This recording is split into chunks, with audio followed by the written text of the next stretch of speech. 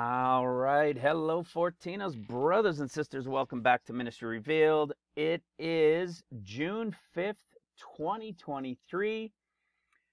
We're still here. We're watching. We're praying. We're diligent. I'll tell you, I was talking with our brother Mike today. You guys have heard me talk about that little grain of salt that I have.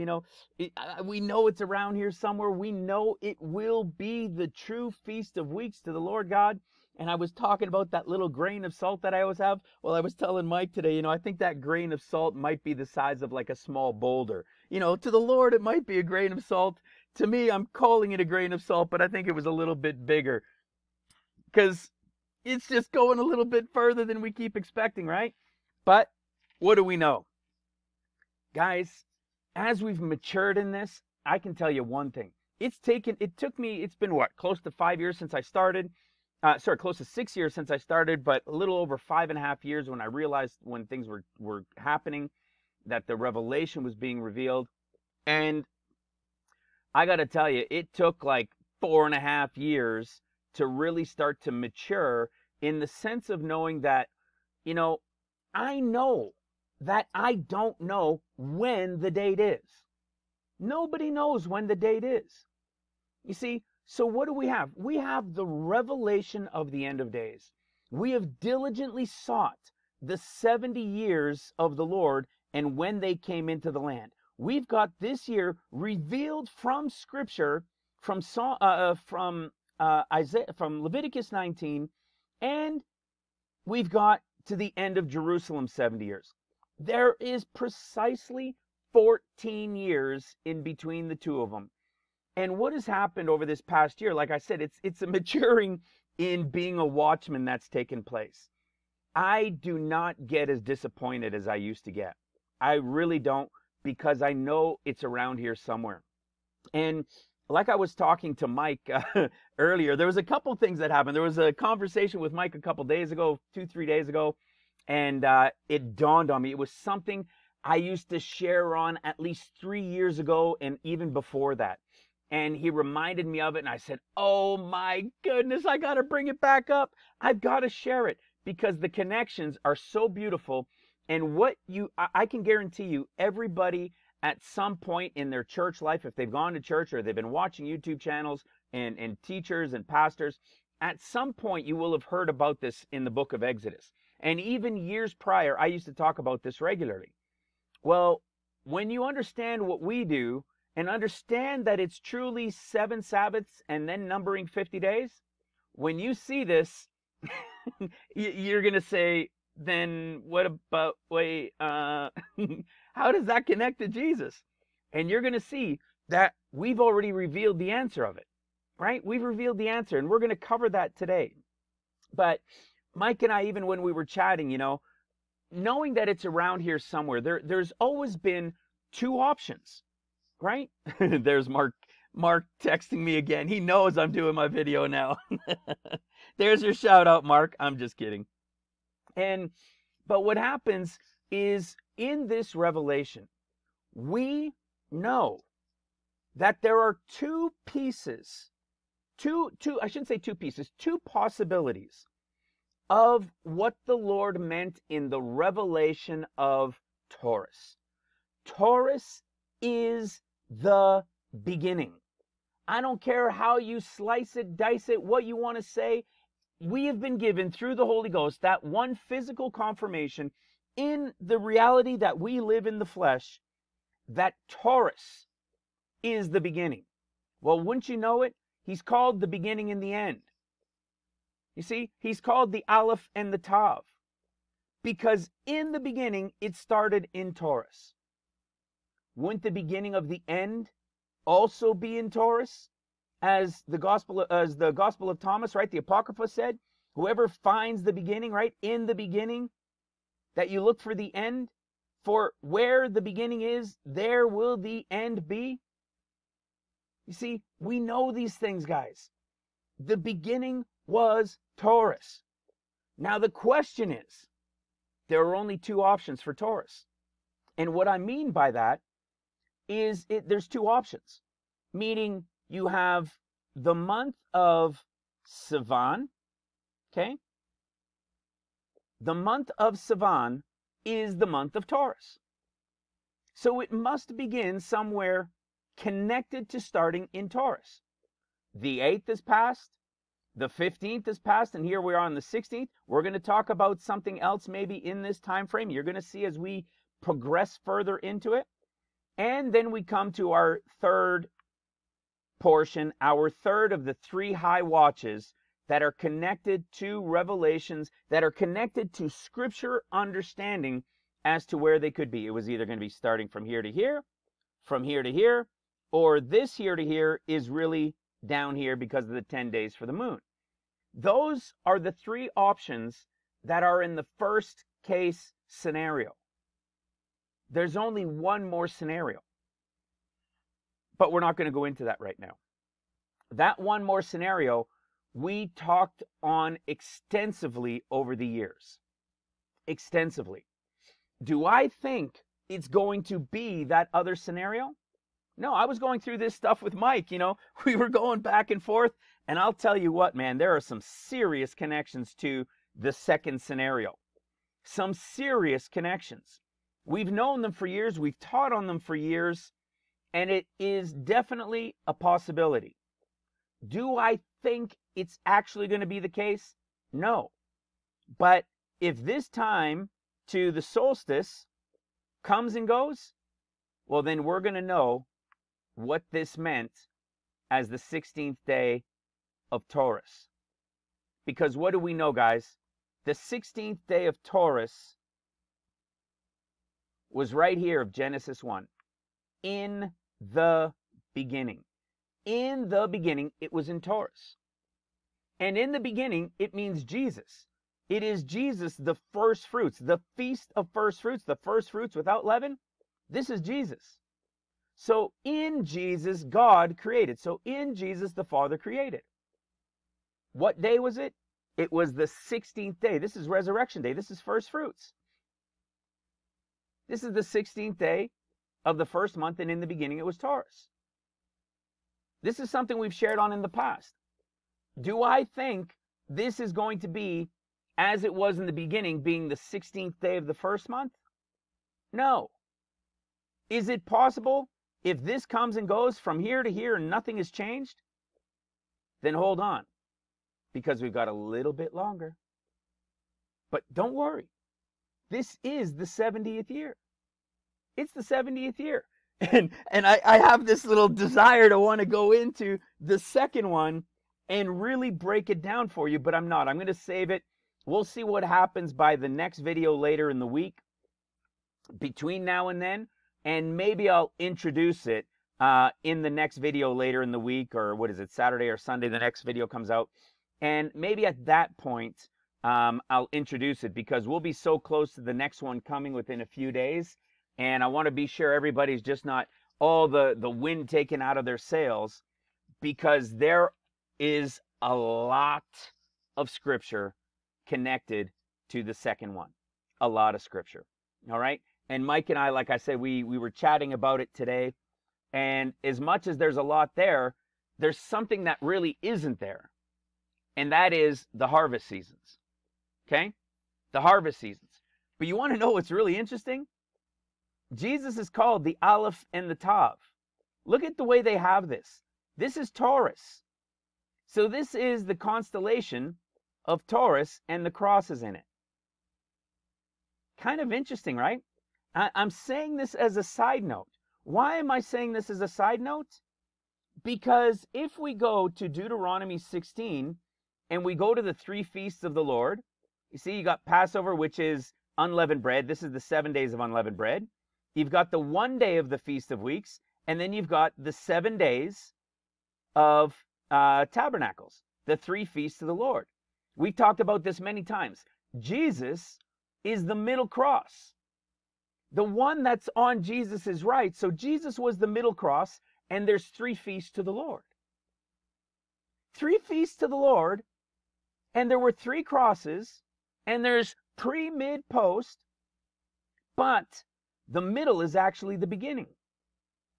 And what did Jesus say to the one on his right side? He said that they would go to paradise. He said that that guy would go to paradise. What is that guy that goes to paradise? Well, that's where the rapture group of the great multitude goes after the 7 years of seals. And then you've got the 7 years of trumpets, and that's for the flesh, the portion of Judah. So it's interesting that Jesus was the middle cross, and to the guy on his right, he told him paradise, which we've taught on many times. And the guy on his left was the one representing flesh for Judah. And what do we have?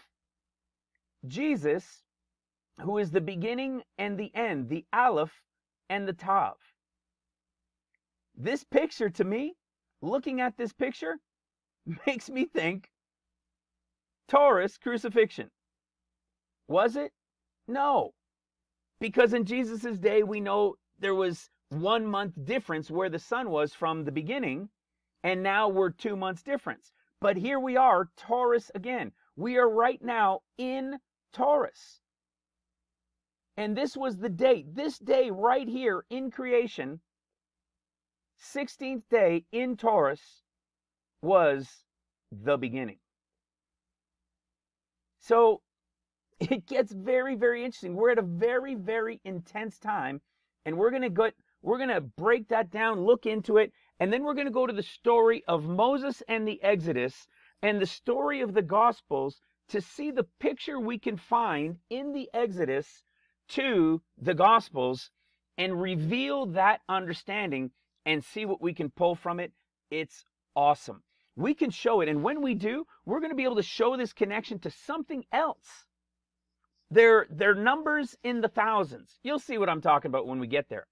And if one is true, and we found another one, and that one is the same timing, and the other one that we find, it's the same number as another number in the Old Testament, and that one represents the same timing, what do you think it means? Coincidence? I think not. I think not. You'll see when we get there. You're probably scratching your heads right now saying, what is this guy drinking? I'm drinking my coffee, come to think of it, coffee time. So let's get started. For anybody that's new to the ministry, we have 2 places that you can that you can begin to get caught up. You can come right here into this playlist on YouTube, okay, on our YouTube channel, and this playlist is the one called the Revealed End Time Study Notes Series. And of course, there's always a commercial. By the way, it's not because I choose to put in commercials. If you choose not to put them in, then YouTube puts them in. So that's why there's commercials. What you can do is you come right here into this playlist and you watch these first 4 videos to get an understanding of what has been happening here. This 22-minute intro video is the introduction to these next 3 videos. It'll give you the insight into the first one, which is a 30-minute Bible study with the revelation of who the Gospels are speaking to. Then you'll hear some conversation in this after the Gospel portion that brings you into the revelation of the end time years, which is 14 years. And when you first hear this, you're going to say, this guy is absurd, he's lost his mind. No, it is revealed once you understand who the Gospels are speaking to. And to understand how this first 7 was missed, how did we not know who the Gospels were speaking to? How did we miss that there was another 7 years that came first? It's all revealed in this final one.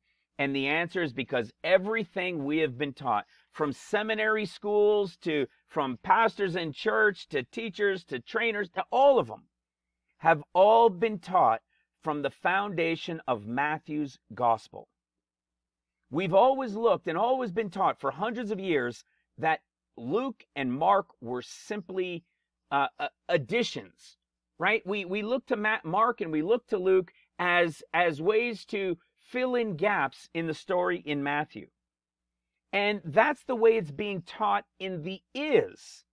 You see, because there's the was, the is, and the is to come. The was from creation to Christ.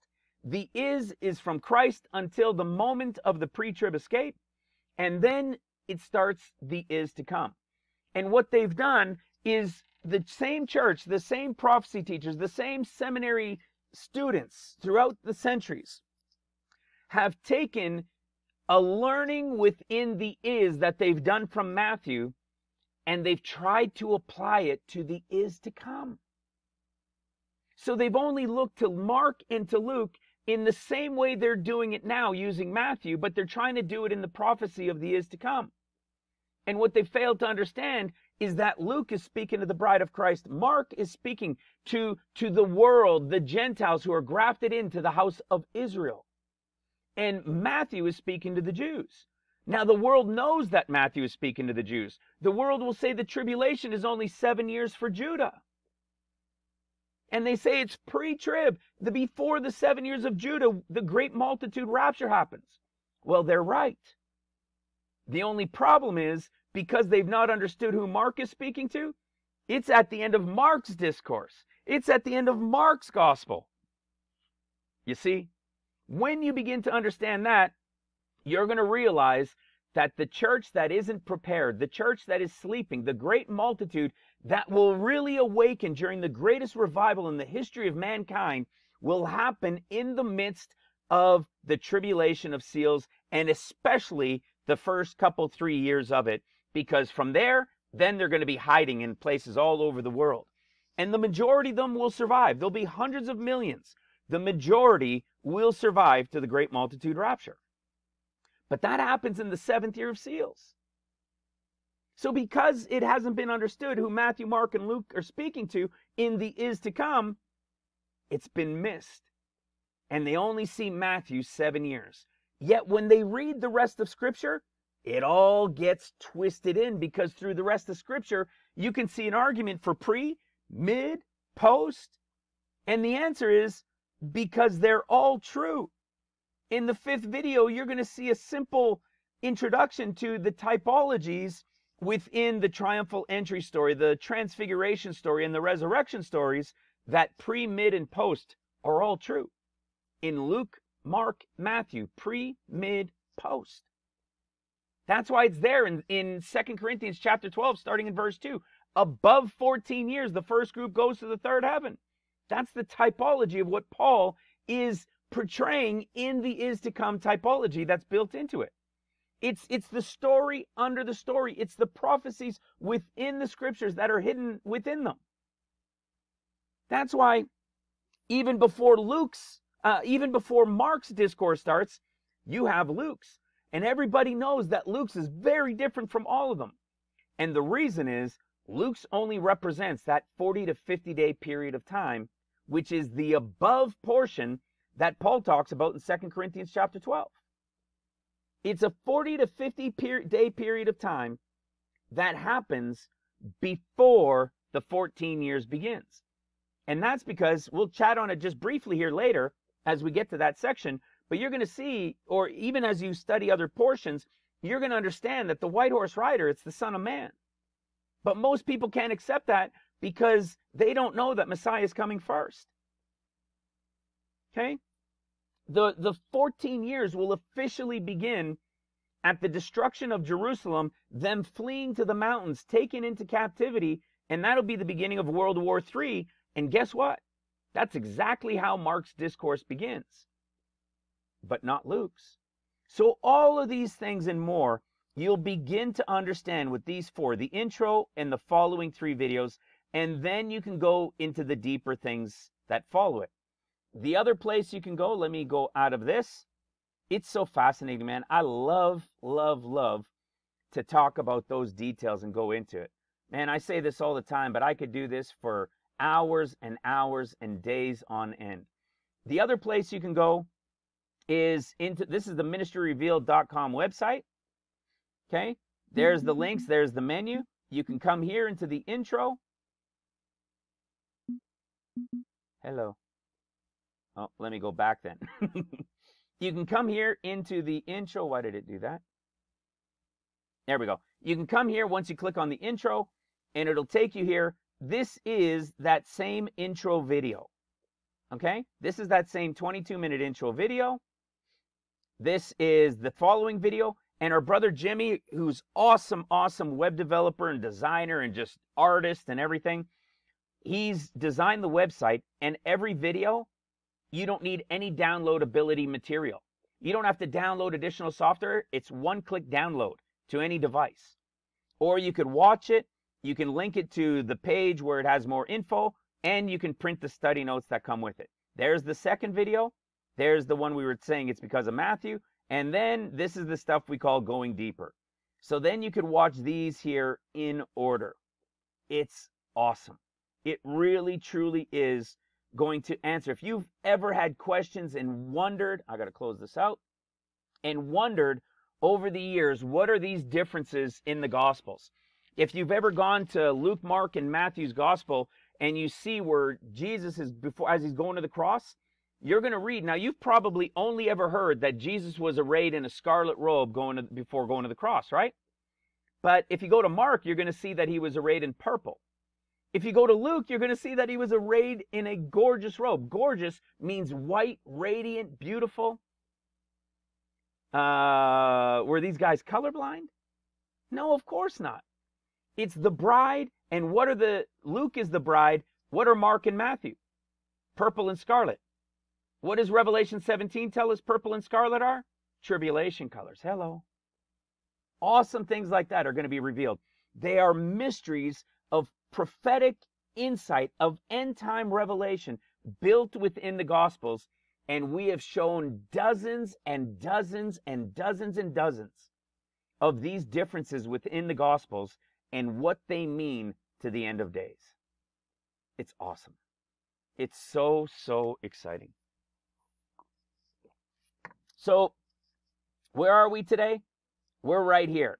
Everybody here in the forum. So we also have in Ministry Revealed, when you go to the website, you can click on the menu box and you can go to the forum. You can join us in the forum. There's 1,100 people from all over the world in there. And in the forum, we're posting news and events going on around the world that we're watching, prayer requests. We share with our brother Steve, who's out in Uganda, and the incredible things that he's doing out there in the mission that we support, which you can support there from the website or here at the YouTube channel. You can support there as well. We share Bible studies, word definitions, all sorts of things in there. You can come and join us in there for free. Takes you a few seconds to sign up, and people from all over the world are there. But what everybody knows now, and what we've been talking about, is we know that there's 10 more days. Okay? It's the 10 days difference from here to here. Now, why would we need a 10 days difference? What could be the possible understanding to a 10 days difference? Now, some people might say, well, this is the Apocrypha, right? This is from the book of Jubilees, right? Yes, from the book of Jubilees. This is the Apocrypha, and we've shared on it many times. But let's have a listen to what it says. Let's start here in this verse 32. And all the children of Israel will forget and will not find the paths of the years, and will forget the new moon and the Sabbaths and the festivals. In all the order of the years they will err. For I know, and from now on I shall make it known to thee, and not from my heart, but thus is written in a book before me, and is ordained in the tablets of heaven, the divisions of the days, that they forget not the festivals of my covenant, and walk according to the festivals of the Gentiles, after their errors and their ignorance. And there will be those who will make observations of the moon, for this one, the moon, corrupts the stated times, and comes out early each year by 10 days. Okay? There's a 10-day difference with the moon. And this is something we've taught on over the last year and a half. And we were touching on it quite a bit at first, because we were literally able to calculate the differences over the year. Well, let me ask you something. Let me show you something. Do you realize that Taurus is the beginning to the Father? This is something we've shared, right? Just like the Gospel of Thomas, the other Apocrypha. Whoever finds the beginning finds the end, for in the end there is the beginning. Okay? We know that Genesis 1, in the beginning, it was Taurus, and it was the 16th day of Taurus. There's no getting around that. We've proven it. We know it. There's a reason why the Jews started their calendar with, started their alphabet with Aleph. You see? Because Aleph was the beginning. That's where the sun rose. That's where the year started. That was their Nisan. Their month 1 was in Taurus. And what was Jesus? What was Jesus in Genesis 1? Jesus was the first fruits, right? Jesus was the first fruits of the Feast of First Fruits. Well, who are the pre-trib? Who are those who are going pre-trib? We know who they are, right? They're also first fruits. Okay, there's Jesus, the Feast of First Fruits. There it is right there. The one without leaven. Who are the bride of Christ? Those going pre-trib. They're the first fruits with leaven. So even though we're not that same first fruits, the connection to the timing is the beginning of Genesis, which we've shown is the spirit, and then the day count starts the light, and then Adam starts the flesh. It's the spirit, the light, the flesh. It's Luke, Mark, Matthew. Well, it starts from the 15th into the 16th of Sivan. But it hasn't happened again. Yet, this is supposed to be the 70th year. Right? The end of it. So, how do we come to say, well, okay, then the 25th to the 26th? Well, we just read 10 days difference. If Taurus is the beginning and was the beginning, and to the Lord God it will never change. Remember what he told Moses. Let's go have a look at this as a little side note. Remember what he told Moses. I think it's Exodus 12, right at the beginning. Right here, Exodus 12, verse 2. This month shall be unto you the beginning of months. It shall be the first month of the year to you. When the Lord God told this to Moses, it was Taurus. Now it's Sivan, the 3rd month.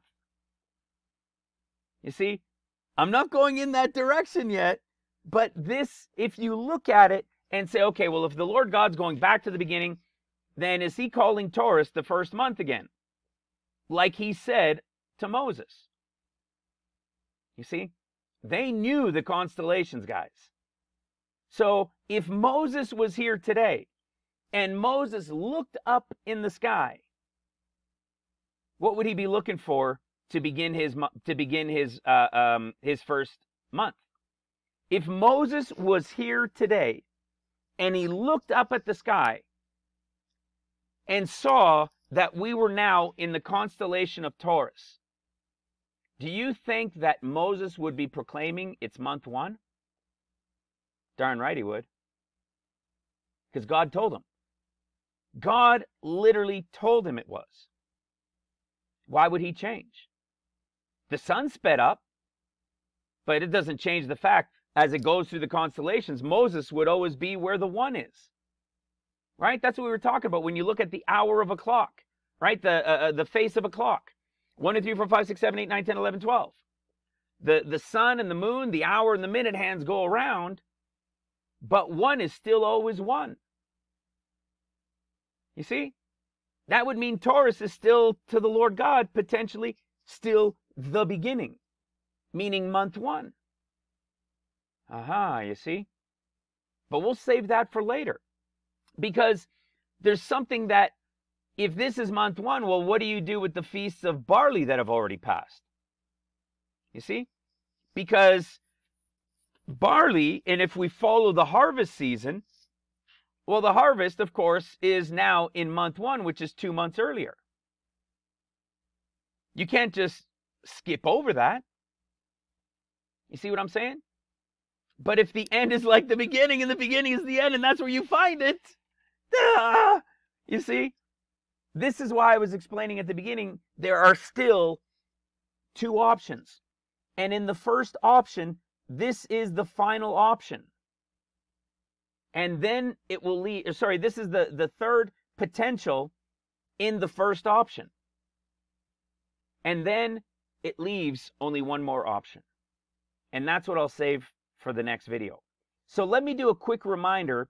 Now that we know this difference of the 10 days brings us from here to here, let me give you a quick reminder as to why that's important. Because first of all, there's a couple things it does, right? Everything that was going to start here would simply start here. But it's not very clean, is it? It's not very clean in the sense of, well, this was the short Israel war. And if you counted 50 days to Pentecost from there, it ended right here. Well, the 7th of Av and then the attack on Jerusalem, that made sense, right? I mean, it was so perfect. The short-lived war in Israel being repeated, right? When they captured Jerusalem, and then this one being the historical return of the destruction coming again. So is it come and gone? Well, we'll talk on it in a bit, but this still might be possible. We still might be looking at another day or two max. We're right here as I'm talking. Maybe we're looking at a day, maybe a day and a half. Okay? Is that possible? Yes. Okay? It is possible, and when I get to it, I'll explain why. But now, why is this the next important one within everything starting the 50 days in Taurus? Okay? 10 days because of the moon. Why? Because to the Lord God, this is the beginning month. So if this is the beginning like it was in the beginning, then to the Lord God, what is it? It's the end of the 70th, the 50 days start. Now this is the Lord God's 70th, not Judah's 70th. Okay? This is the Lord God's 70th coming to an end.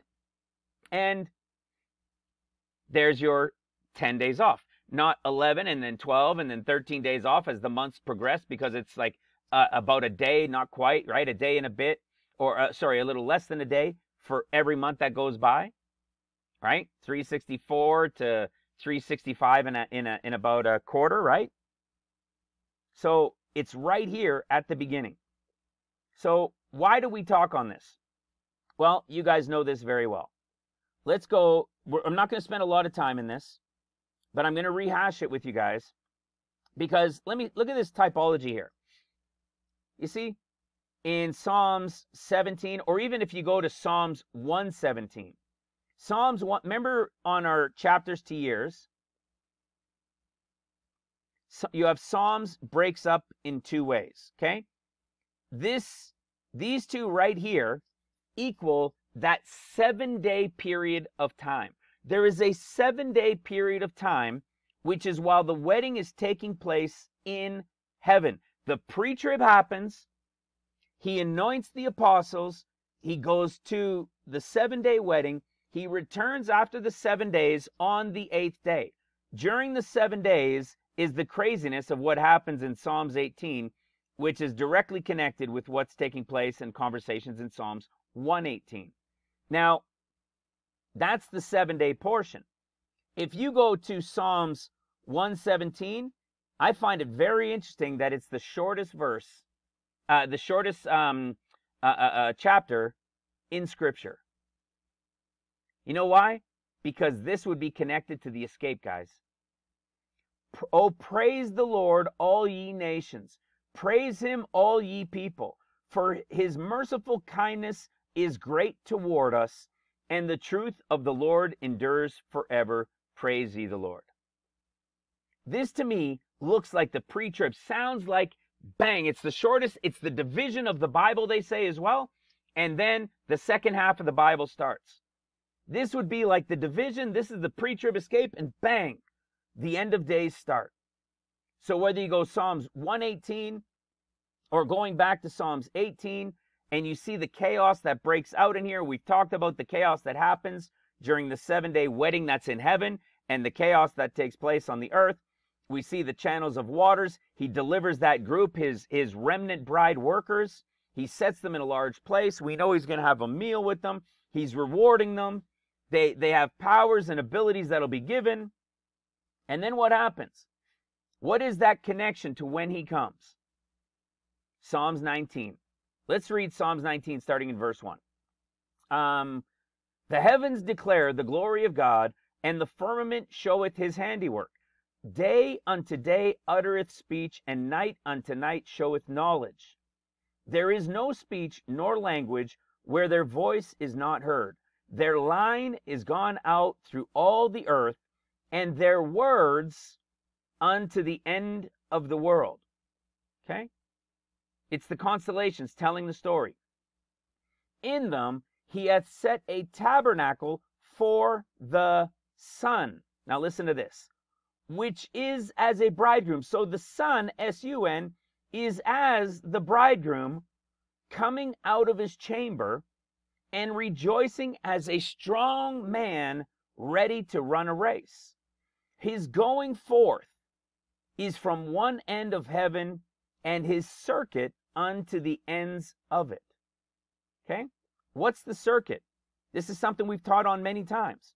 It's the circuit of the sun. So it's the course of the sun, but it's also a meaning and an understanding for a revolution of time. So it could be like saying going to the 29th of Elul and then Tishri 1. Okay, that's an end of a year and a start of the year on the Hebrew calendar. So that is a lapse of time. But the other one is called the end and the beginning. So from the sun to the sun. But the question has always been, well, is that the spring equinox, the summer solstice, the autumn equinox, or the winter solstice? Well, it's interesting because there's only what? Summer and winter. There's only summer and winter. Now that gets kind of interesting, right? There's only summer and winter. But because the sun is moved by 2 months, is summer really over in the spring now? So is that really where summer was? You see? So you're left kind of scratching your head with it, right? Or is summer really still where it is now, and you've got 6 months with the autumn, and that's actually summer? Or is it spring to the end of summer? That's summer. No. It starts at summer. The connection is summer. And so this circuit of the sun would appear to be telling us the course or the circuit of the sun is from the summer solstice to the summer solstice. And so if it's summer solstice to summer solstice, how awesome is it that only this year, remember I was telling you in recent videos and even in the last one, that over a 25-year period that I've looked at from in the teens, 2015 to 2040, the only place where the 15th of Sivan lands on June 4th is only in 2023. What? Who cares, right? Why does that matter? Well, because 10 days later is the 14th, okay, is the 14th of June. Okay, big deal. What does that matter? This is why it matters. Because if the 25th, because of the 10 days of the moon, is really to the Lord saying, hey, the sun is accounted for because now we're in Sivan, which is Aleph, the beginning, and you still need to account the 10 days for the moon, and now we've accounted the 10 days from the moon. It would be like looking at whatever we were looking at here, we're now looking at here. Okay, so what do we mean? Well, this starts the 50-day count. If this starts the 50-day count, what do you get? 1, 2, 3, 4, 5, 6, 7. 7 days, and then what? Circuit of the sun, here comes the Lord.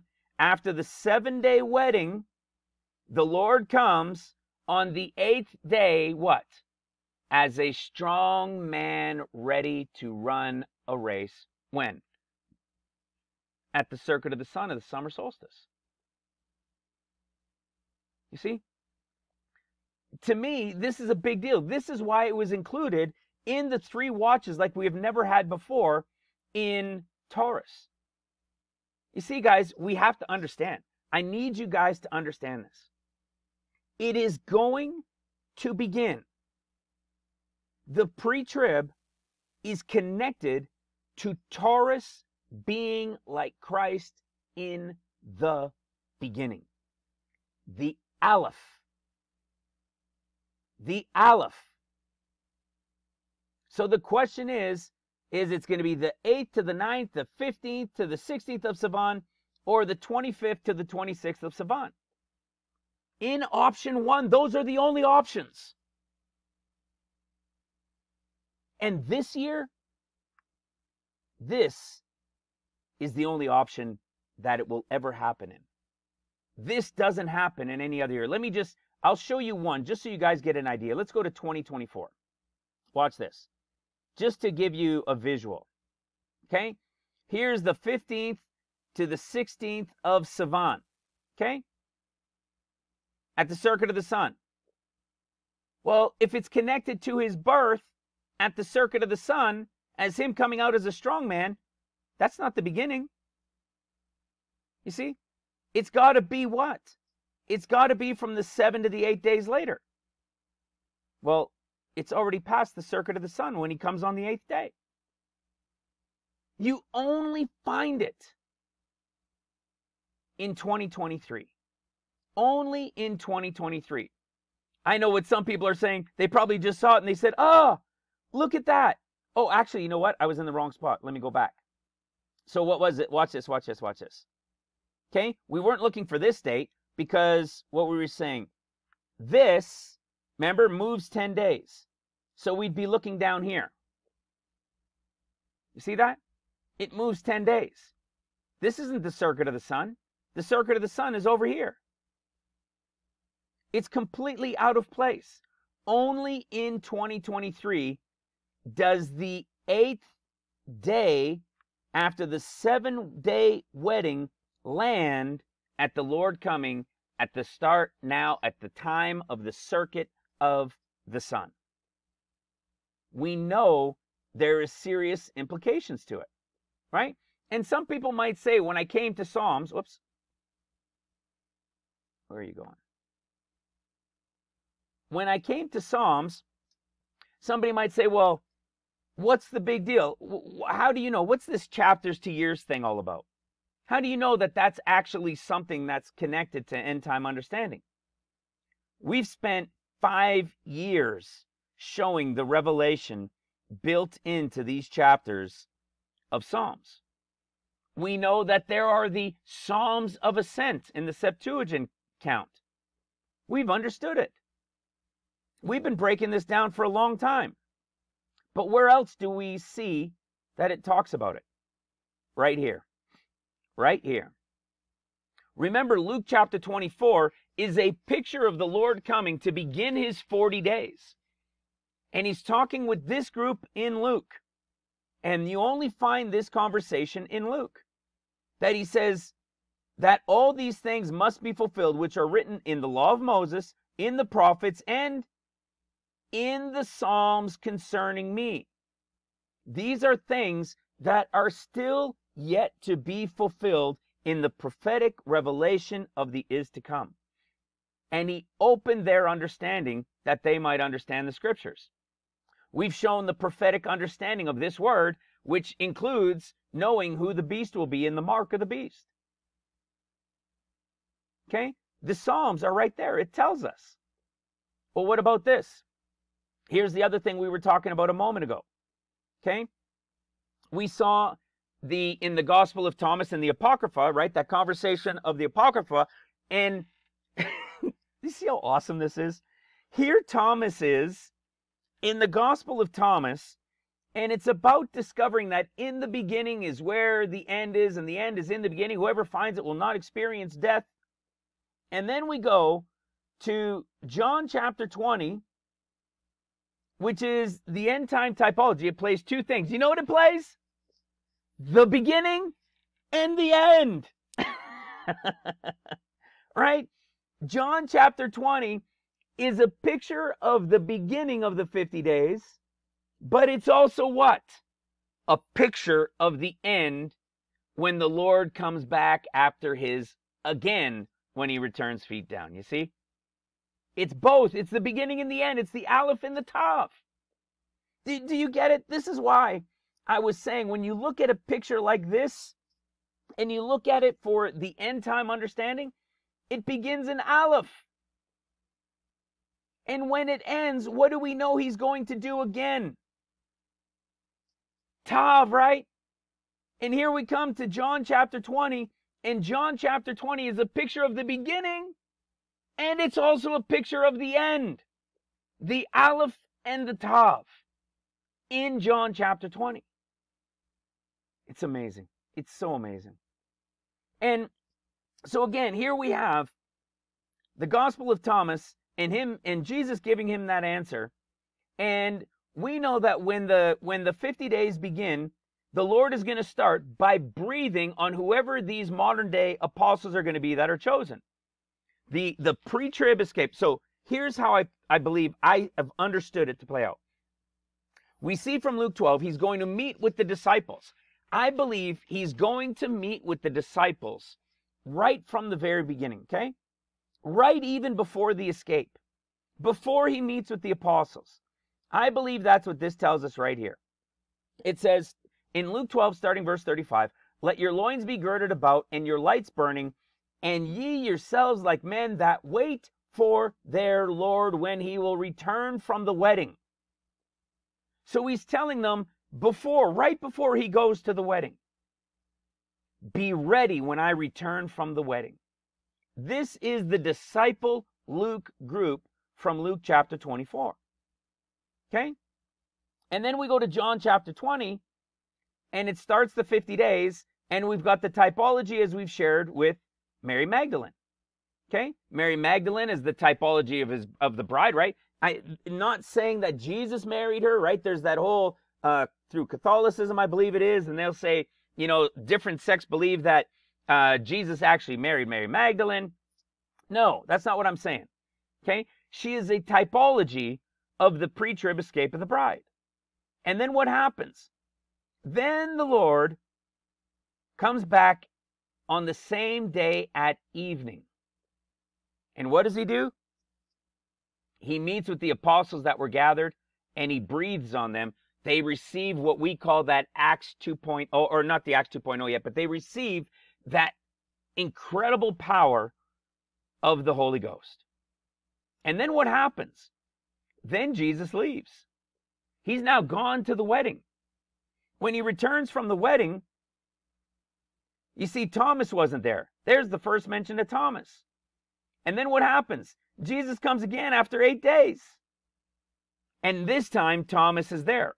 So you see what happens? 1, 2, 3, 4, 5, 6 verses, and Thomas's name is 1, 2, 3, 4, 5 times in 6 verses, we have Thomas's name.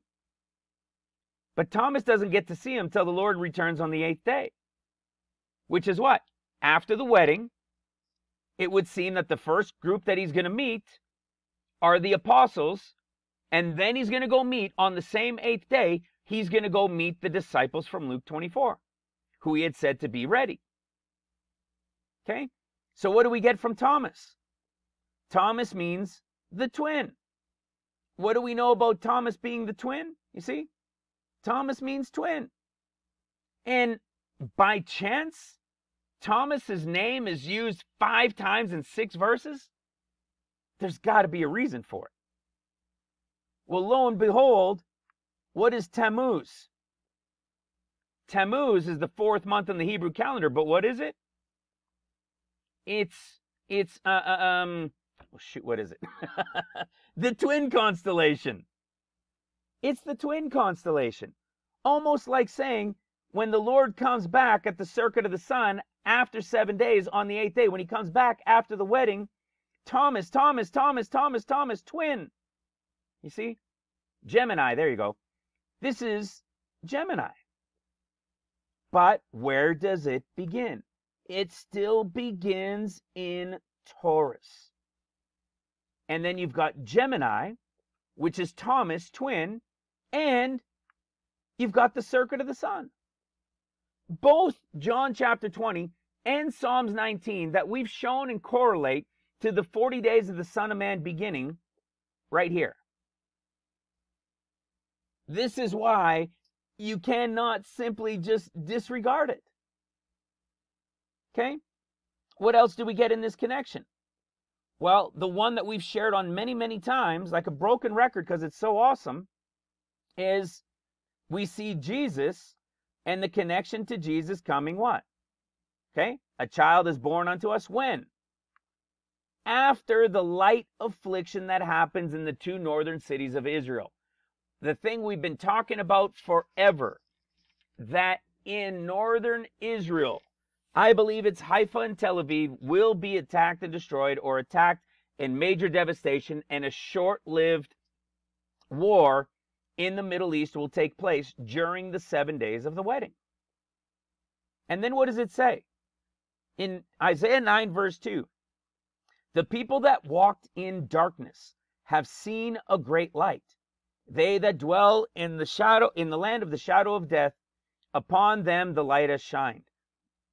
Who's the light? Jesus is the light. You see? Jesus is the light.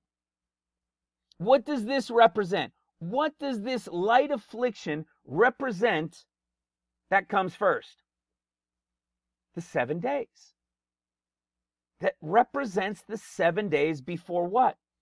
The great light that comes and shines in the darkness. Well, isn't that funny?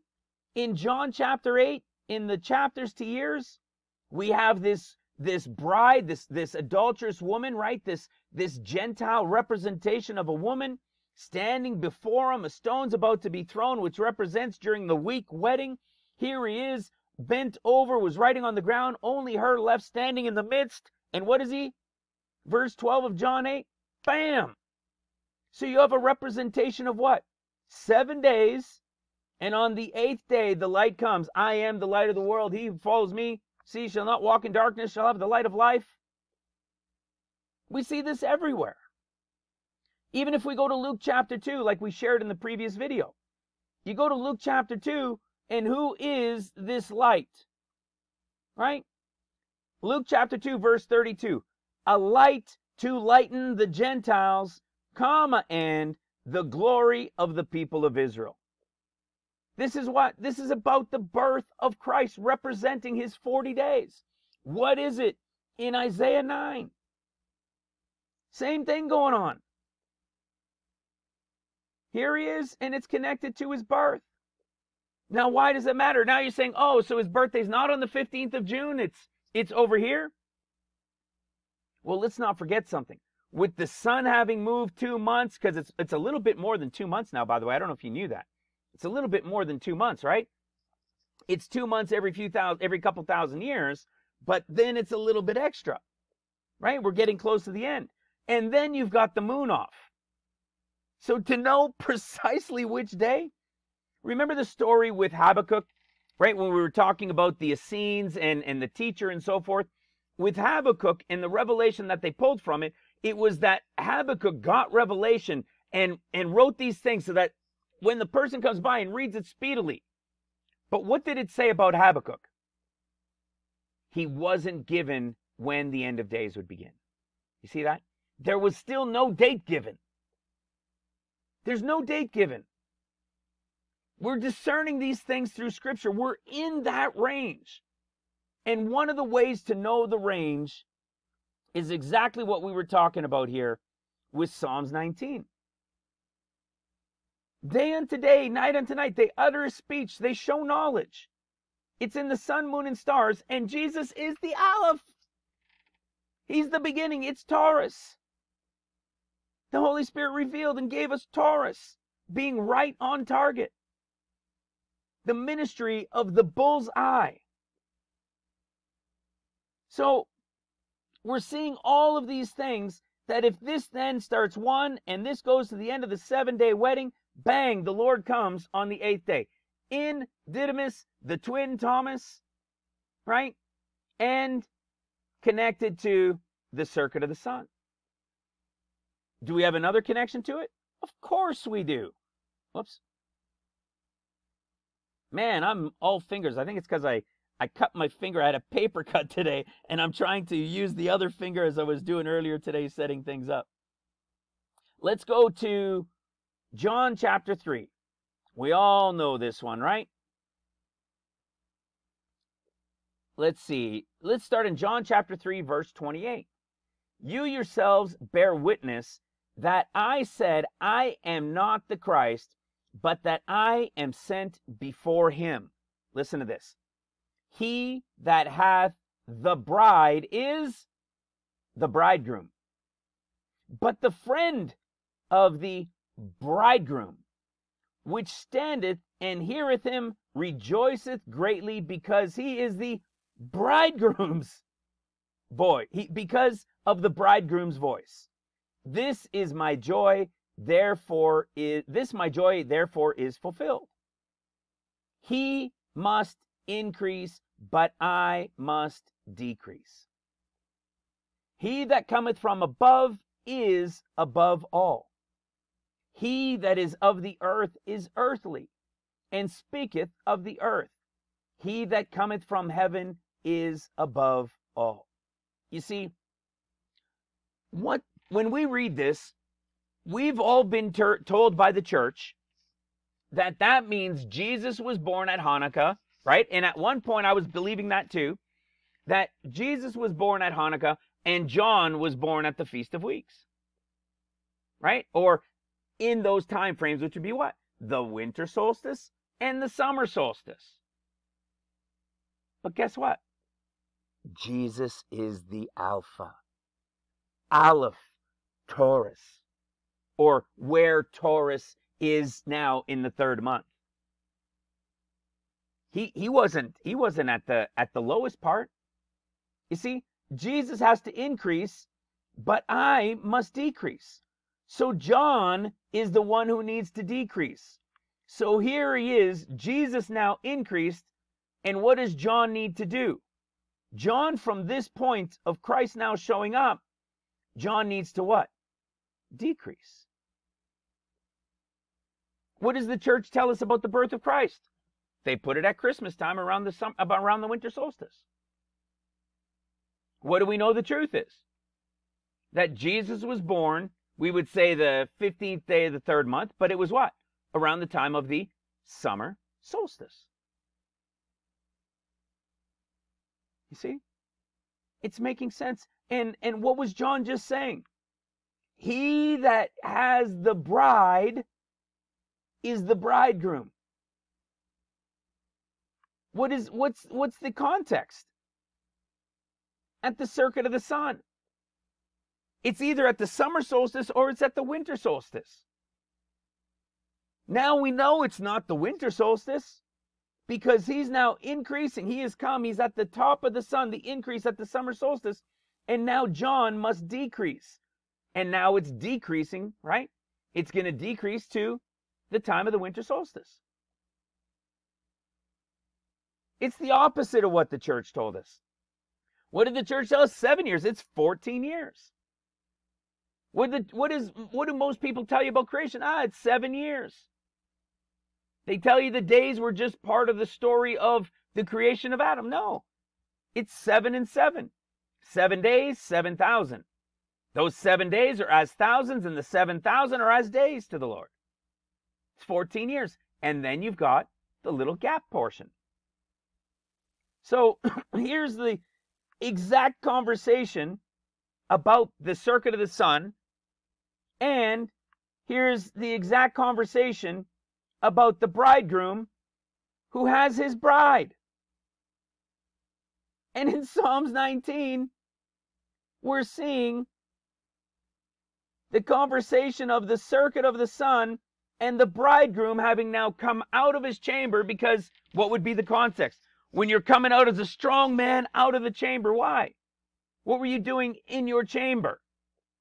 You were with your bride. So when is he coming out? He's coming out just like John said, at the circuit of the sun. He already has his bride. Now he's coming out ready to run a race. You see? You see why we're excited about this time? Why we're still all eyes? Guys, it's awesome stuff. Watch this. I noticed some wording in the 7 churches, in particular at the near the beginning. Okay? We have Revelation chapter 2, verse 1. That is the church of Ephesus. The church of Ephesus are those are the apostles that we were talking about in John chapter 20.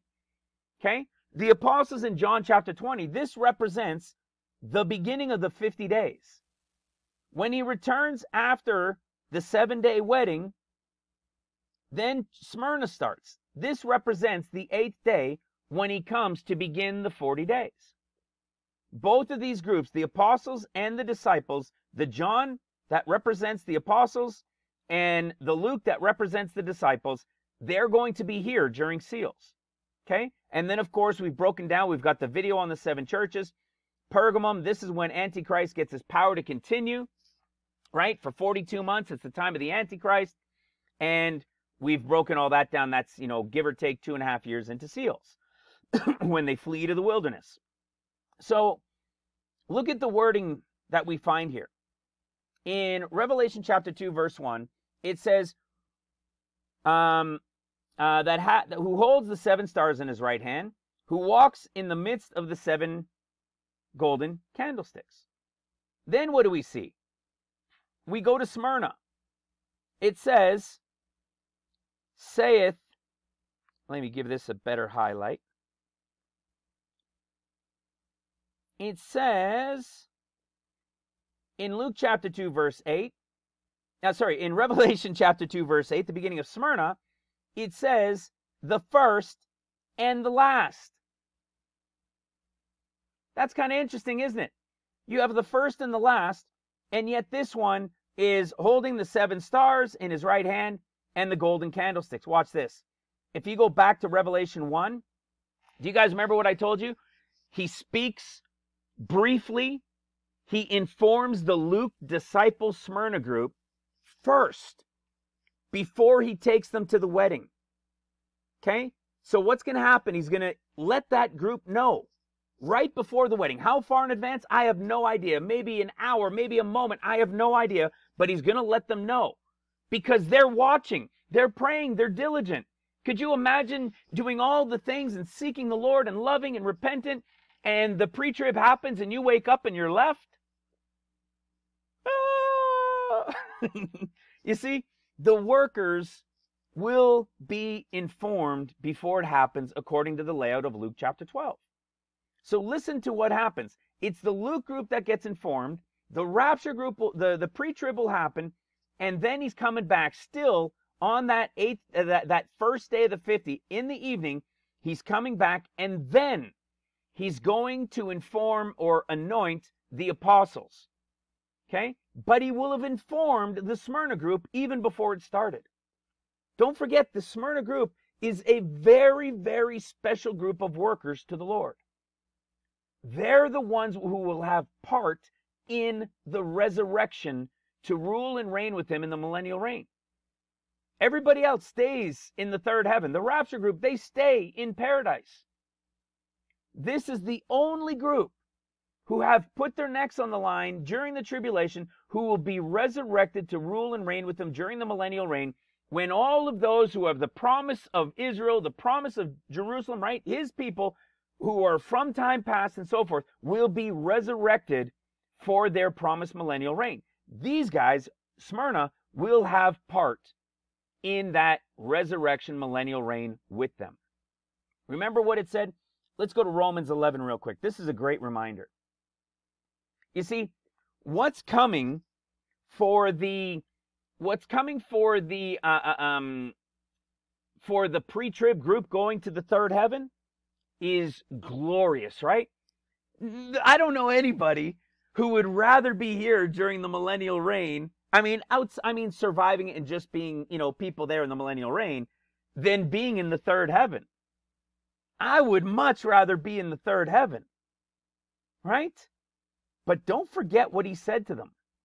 Look at this in Romans 11:11. I say then, have they stumbled that they should fall? God forbid. But rather that through their fall salvation is come unto the Gentiles to provoke them to jealousy. Now listen to this.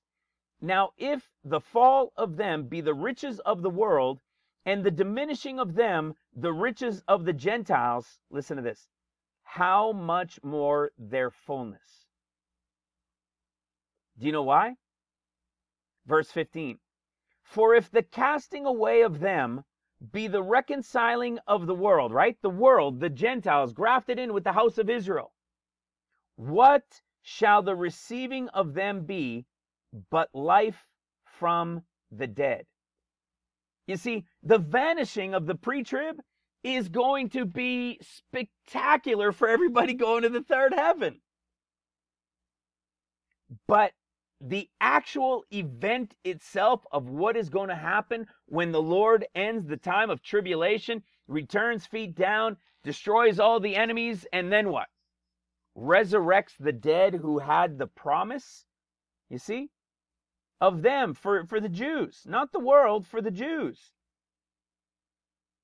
They're going to receive something even greater than the vanishing appeared to be. They're going to be resurrected from the dead. That's pretty crazy, right? Imagine what the world's going to see. But not only they, the church of Smyrna, the remnant, Luke 24, worker remnant bride, will also take part in this. And the Lord said, this is greater an event than even those that went pre-trib. Does that mean the third heaven isn't as good as the millennial reign will be? No, I don't think so. I think it's more so talking just about this event, right? Just this event. So look at this. Knowing now that he says walking in the midst, right? He has the 7 churches. He's walking in the midst of the 7 candlesticks. But Smyrna, he says that he's the first and the last. And what does he do? He meets with Smyrna first, then the pre-trib, then he meets with the Ephesus group, okay? And then he goes to the 7-day wedding. He returns on the 8th day, and now he's here to spend that time with the Smyrna group. Look at the wording. Listen to what this says. Okay? Where is it? Right here. In Revelation 1, verse 17. And when I saw him, I fell at his feet as dead. And he laid his right hand upon me, saying unto me, fear not, I am, listen to this, the first and the last. I am he that liveth and was dead, and behold, I am alive forevermore. Amen. I and have the keys of hell and of death. Write the things which thou hast seen, and the things which are, and the things which shall be hereafter. Listen to this, verse 20. The mystery of the 7 stars which thou sawest in my right hand, and the 7 golden candlesticks. You see what happened here? A group that falls, or him saying as if he falls dead, standing before the Lord.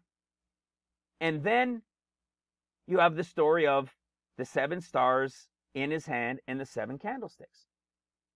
When we come here, we see him holding the 7 stars and the 7 candlesticks, right?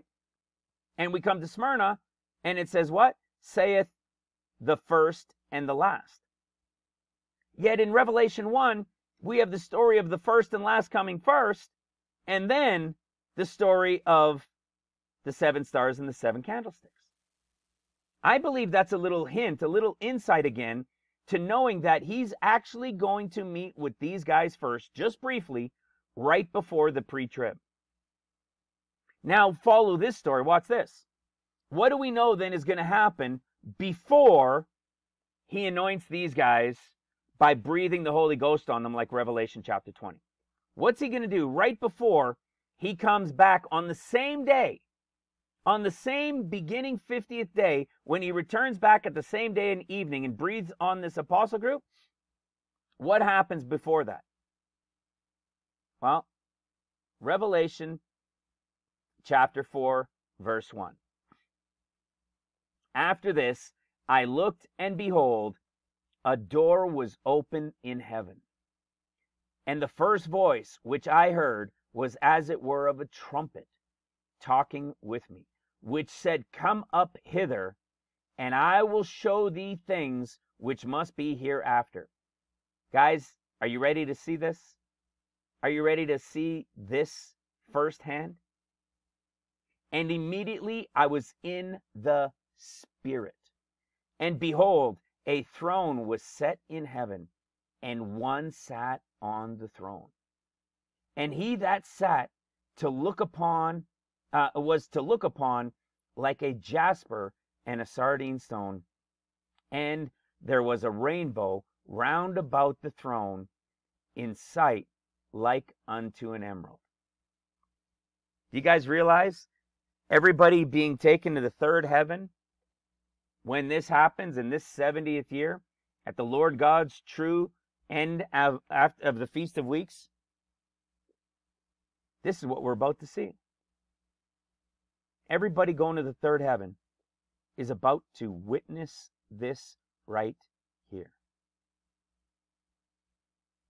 Pretty crazy, right? Let's continue with this. Watch this.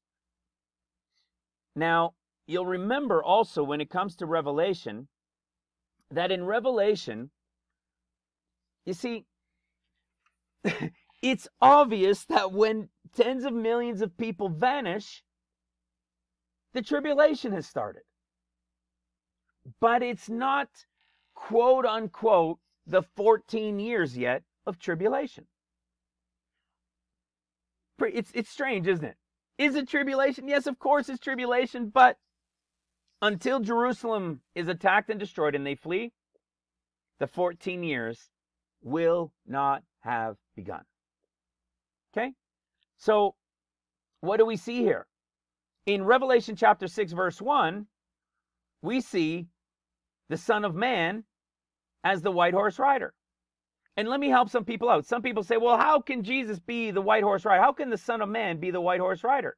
He's the one opening the seals. Yep. And guess what? When the first seal opens, the events happen. The second seal doesn't open until he's already returned. You see, he is only here for 40 days. He is only here for 40 days. When he returns at the end of 40 days, he will open the second seal.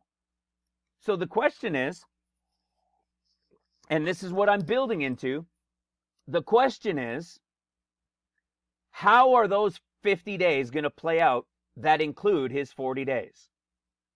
There are only two options. There are only two options. Well, consider this. If the white horse, it is the Son of Man, not if, but if the white horse rider is the Son of Man, which it is, and this is the beginning of the 40 days of the Son of Man, and this is when he comes as light, okay? This is when he comes as light. What did we see here? In John chapter 8. We had a picture of what?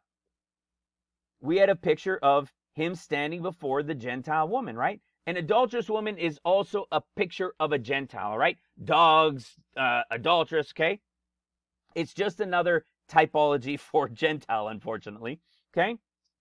So this is a picture of him standing before the Gentile bride, as we shared earlier and many times before, standing before, only her now standing in the midst while he's bent over, everybody's gone, and it's just him kind of looking like he's on bent knee, who is writing on the ground, and she's just standing before him. And then look what it says. I am the light of the world. Okay? This is him coming now to start his 40 days. The light in the darkness. The light in the darkness is the picture of him coming to start his 40 days. So what is this a picture of? The wedding in heaven, the 7-day wedding.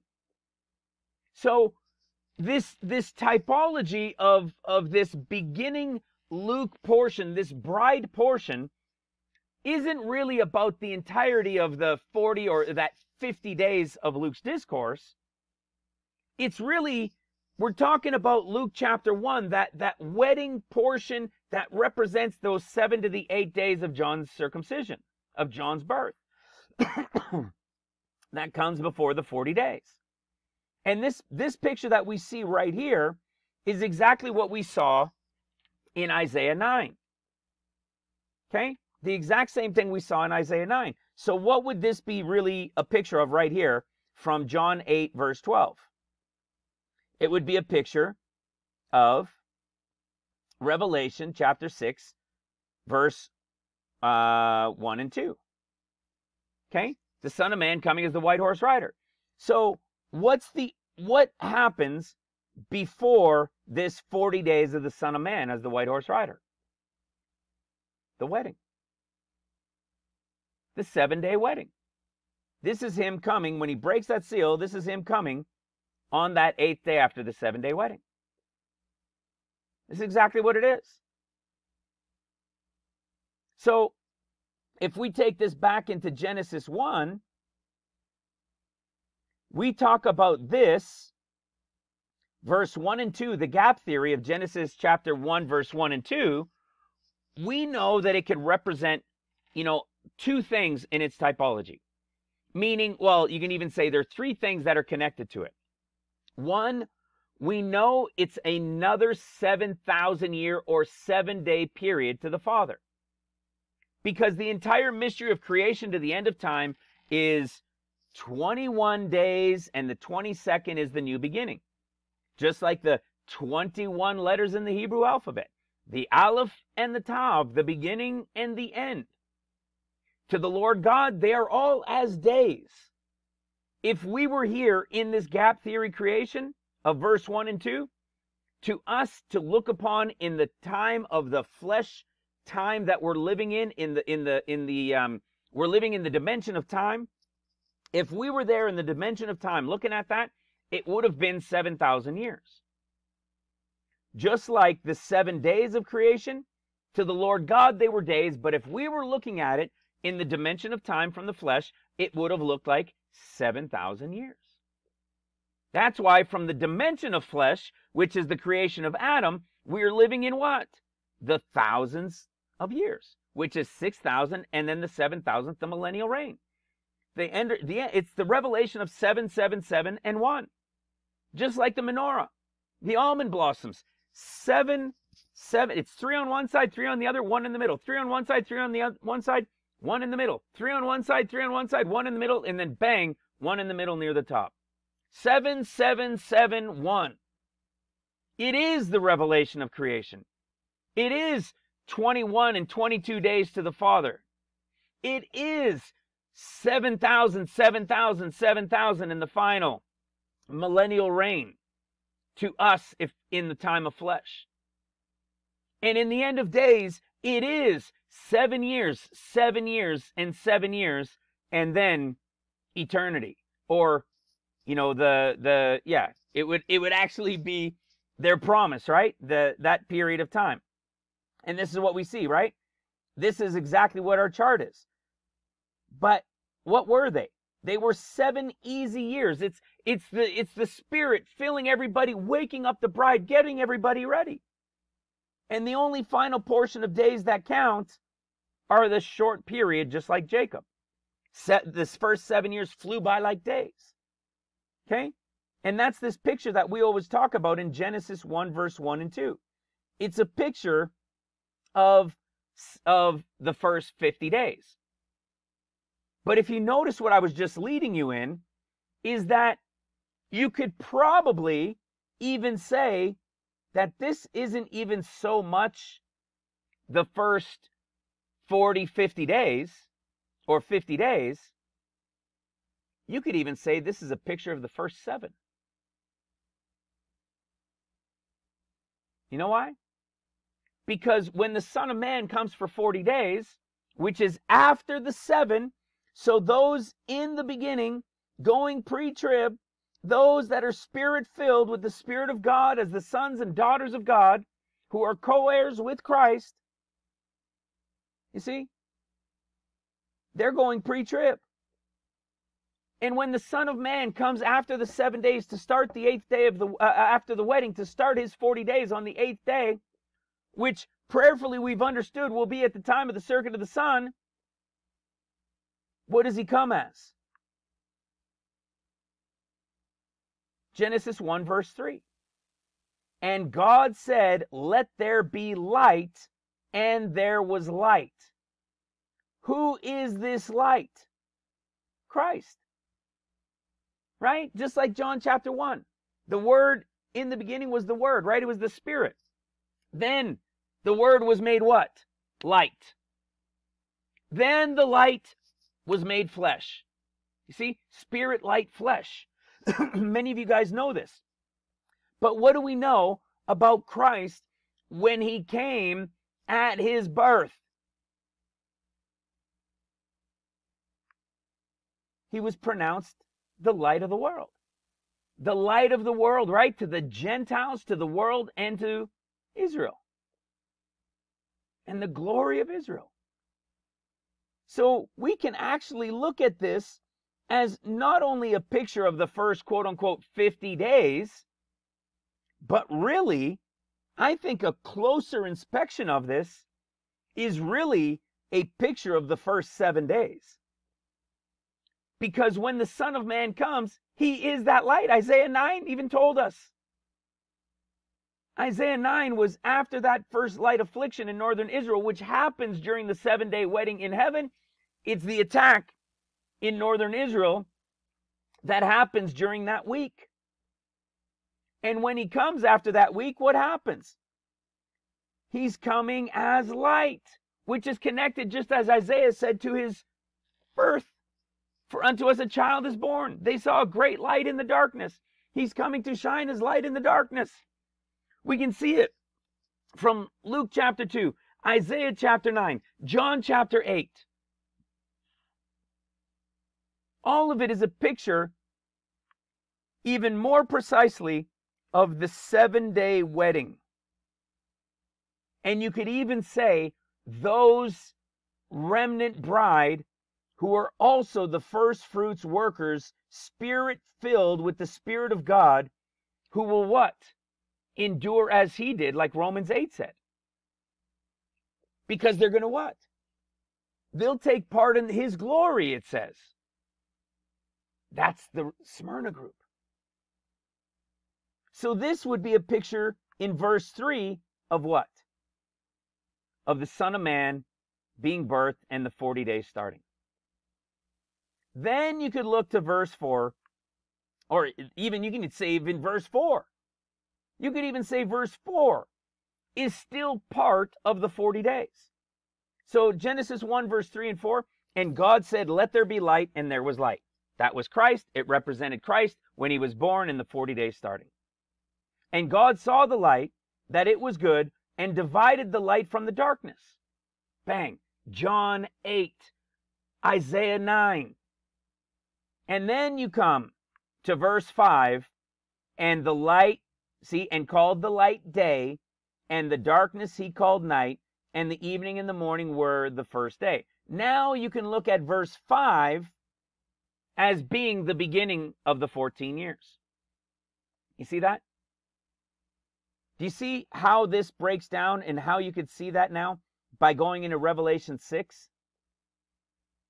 Because Revelation 6, verse 1 and 2, is the Son of Man here for 40 days. Is it officially the tribulation? Yes, but no. Because the real tribulation, people will be in awe, people will be freaking out, it will be chaos, there will be devastation on the earth, tens of millions of people have vanished, you're going to have an attack in northern Israel. But the red horse rider is where it all begins, when the craziness of tribulation will really kick off. You see, in verse 3, we see that the second seal was open, and in verse 4 of Revelation 6, it says, and there went out another horse that was red, and power was given unto him that sat thereon to take peace from the earth. Well, when is peace taken from the earth? At the end of the 50 days. You're going to see where I'm leading with this. At the end of the 50 days. Okay? That peace was taken from the earth. Well, that means the Holy Spirit is taken. You see? What happens? There's going to be the Acts 2.0. This is what I was saying earlier. We know there is what's called an Acts 2.0.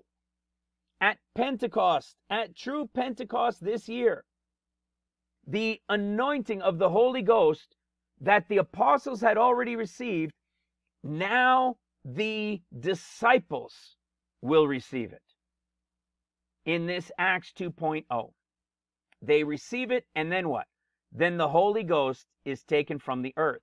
Only the disciples and the apostles. It'll be like the from the time of Christ, starting again, but way more intense. And listen to what it says: to take peace from the earth, that they should kill one another, and there was given unto him a great sword. Okay? Now they're going to start to kill one another when peace is taken and a great sword is given. Well, what do we know about this in Zechariah? We can go to Zechariah chapter 8, and we know Zechariah 8 is a picture of the start of the 7 years of trumpets. The Lord is there on Mount Zion.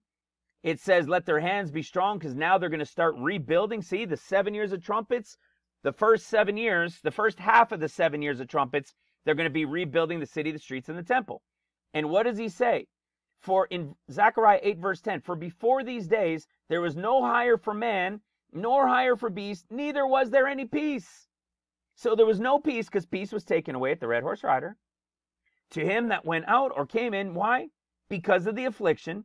For I set every man, everyone against all men, everyone against his neighbor. He's telling you, for the first 7 years there was no peace, because I set everybody against each other. That's exactly the red horse rider. What does Ezekiel 21 say? You guys will remember this one. In Ezekiel chapter 21, it's the typology of the Son of Man. Sorry, give me 1 second. See, you didn't even know I left. My daughter was calling to get picked up from work. I'm like, it's video night. Mom should know to pick you up. Oh, well, she's going to have to wait a little bit longer for Mom to go pick her up. All right. So we know here from Ezekiel, he's called the Son of Man. Why? Because he is a picture. He is a prophetic picture of the Son of Man. You see, what is he doing? He's warning.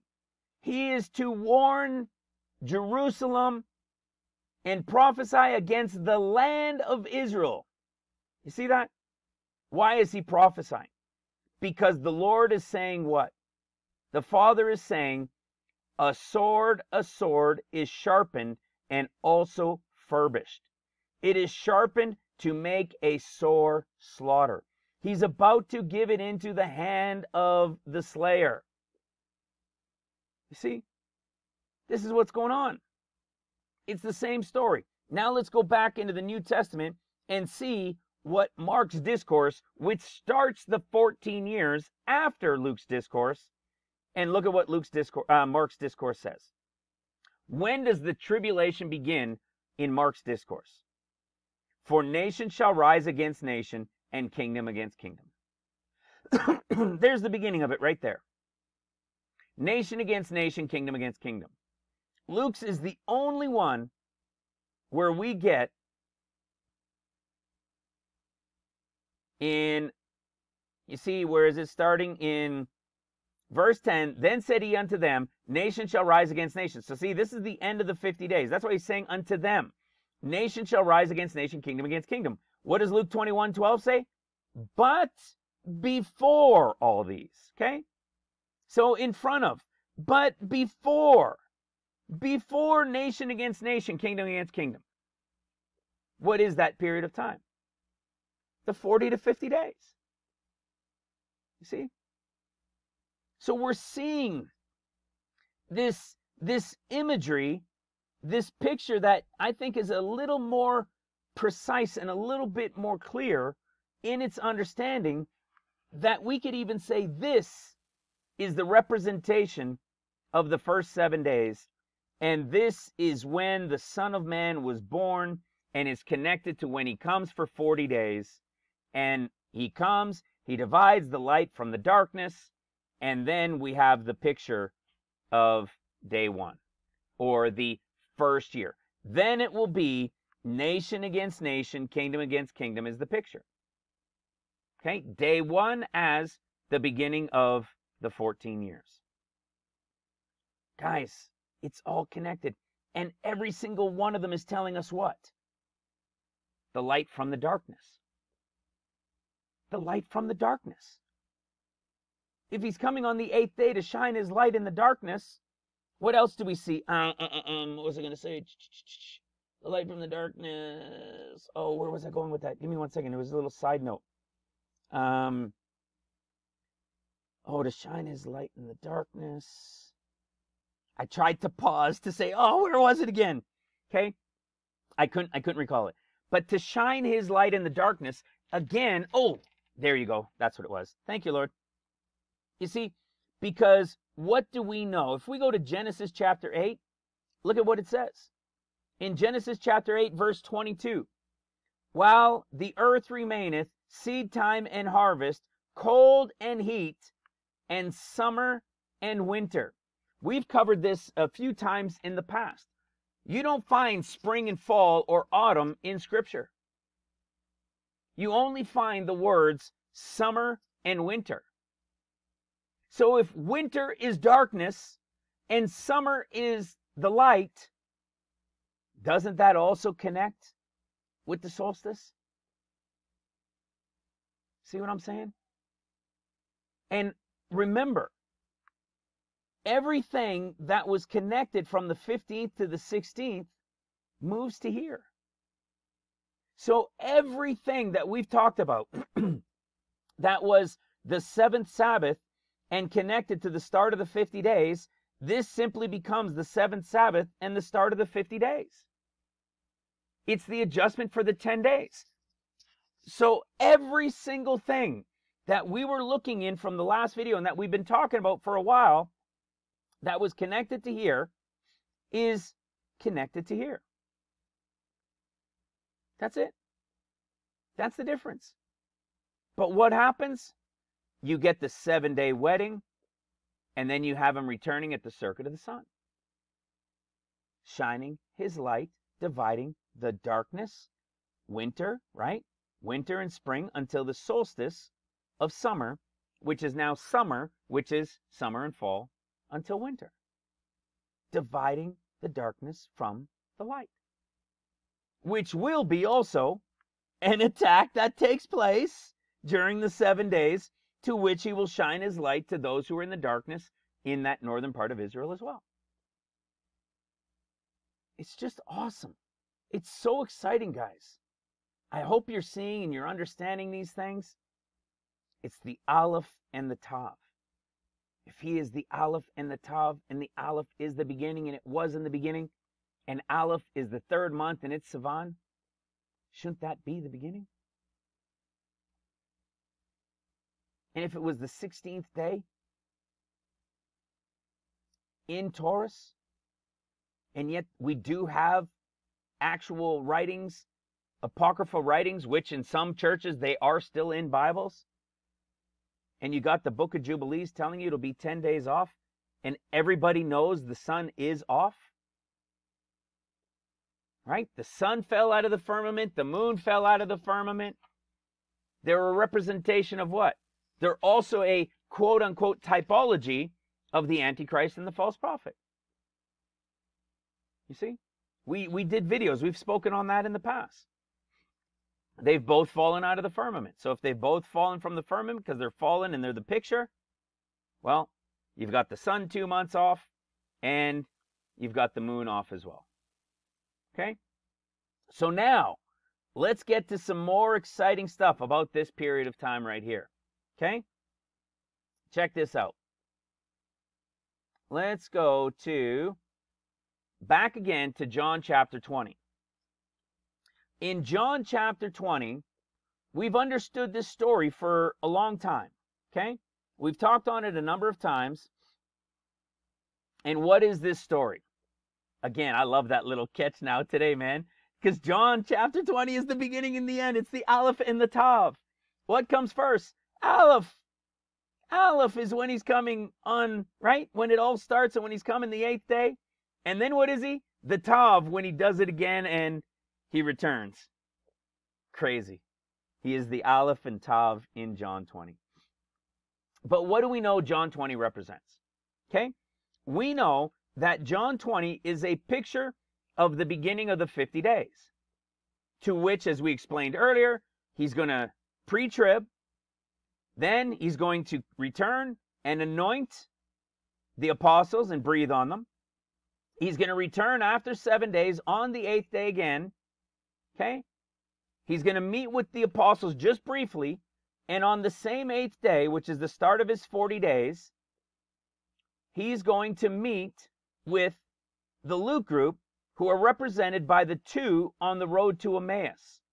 I've said it many times that these two on the road to Emmaus are the typology of, I believe, who are the Priscilla and Aquila workers, represented as those who put their necks on the line, the Smyrna remnant bride portion. These are the ones who he will have pre-told just shortly before to be ready when he returns from the wedding. He's going to take them to a large place. He's going to empower them. He's going to have meal with them. And they are a representation, I believe, in the Revelation, that they represent Dan of the good side, the eagle, just like Priscilla and Aquila, that means eagle, and the Ephraim side, the two tribes that are missing from the 144,000, replaced by Levi and by Joseph. Okay? Now you're also going to see that I believe they're also Levites. I believe they're all the priestly line, meaning in the 144,000, I believe they're all going to be the priestly line. And these two representing Ephraim and Dan are also from among the priestly line. Remember, because they were within the tribes as well, right? There were some from among them all. And you're going to see what I mean as we go further into this. So you have the pre-trib, you've got the 8th day. Then on that same 8th day, he comes and meets these two. He sits down, he eats with them, and he serves them, just like he said he would in Luke chapter 12. And then what happens? He tells them, right, these things that still must be understood. He's going to open unto them the revelation of the things that we've been learning here. He's going to complete it. And he's going to open their understanding also, that will take them through seals and the mark of the beast. And then what does it go on? He goes on to tell them what their work is, right? That they're going to go out, and they're going to start by going out from Jerusalem, right? Because they got to wait for the anointing of the Holy Ghost on the 50th day.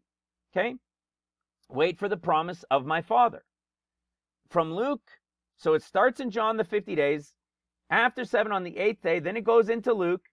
They follow him for 40 days, and it takes you into Acts chapter 1.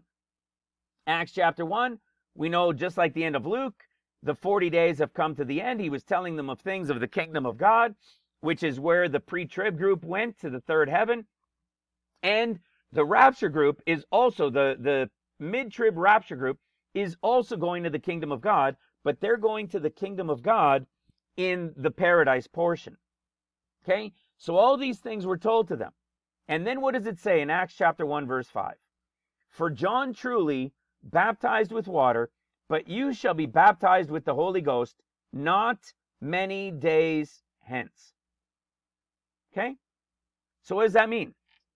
In the order of John into Luke, into Acts 1, and into Acts 2, the order to Pentecost is after 7 days to the 8th day. So the 50 days, escape. The Lord returns on the 8th day. 7 days have passed. He comes on the 8th day, and the 40 days begin. When the 40 days are over, that's a total of 47 days that have been complete. It leaves 3 days, which we saw in Acts chapter 2 is not many days hence. You see, the church world will tell you it was 40 days, and then they waited in the upper room for 10 days. 10 days is many days. They did not wait for 10 days. It's the order from John into Luke into Acts is the story of the 50 days. So I personally had always believed that out of the two options, this is the one that we will experience. It's the pre-trib escape, the 7-day wedding.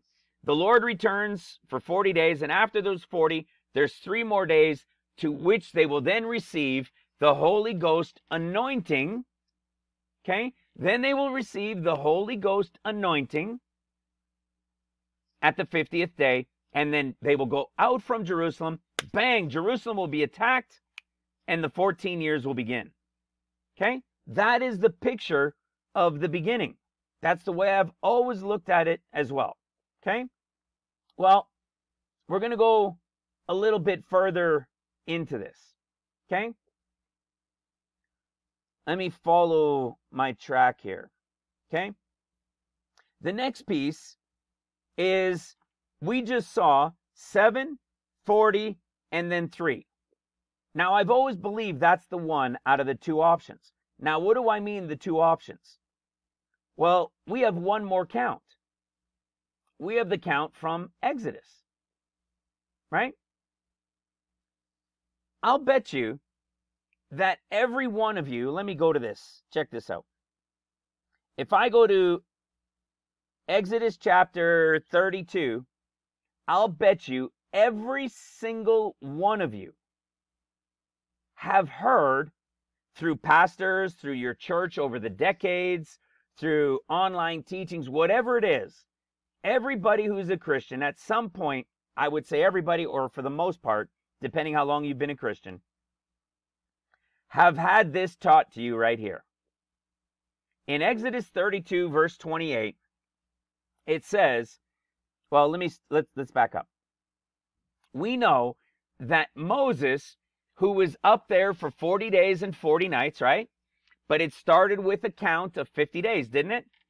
Remember, it was 3 days, then the 7, and then the 40 days and 40 nights. We're going to cover that in a moment.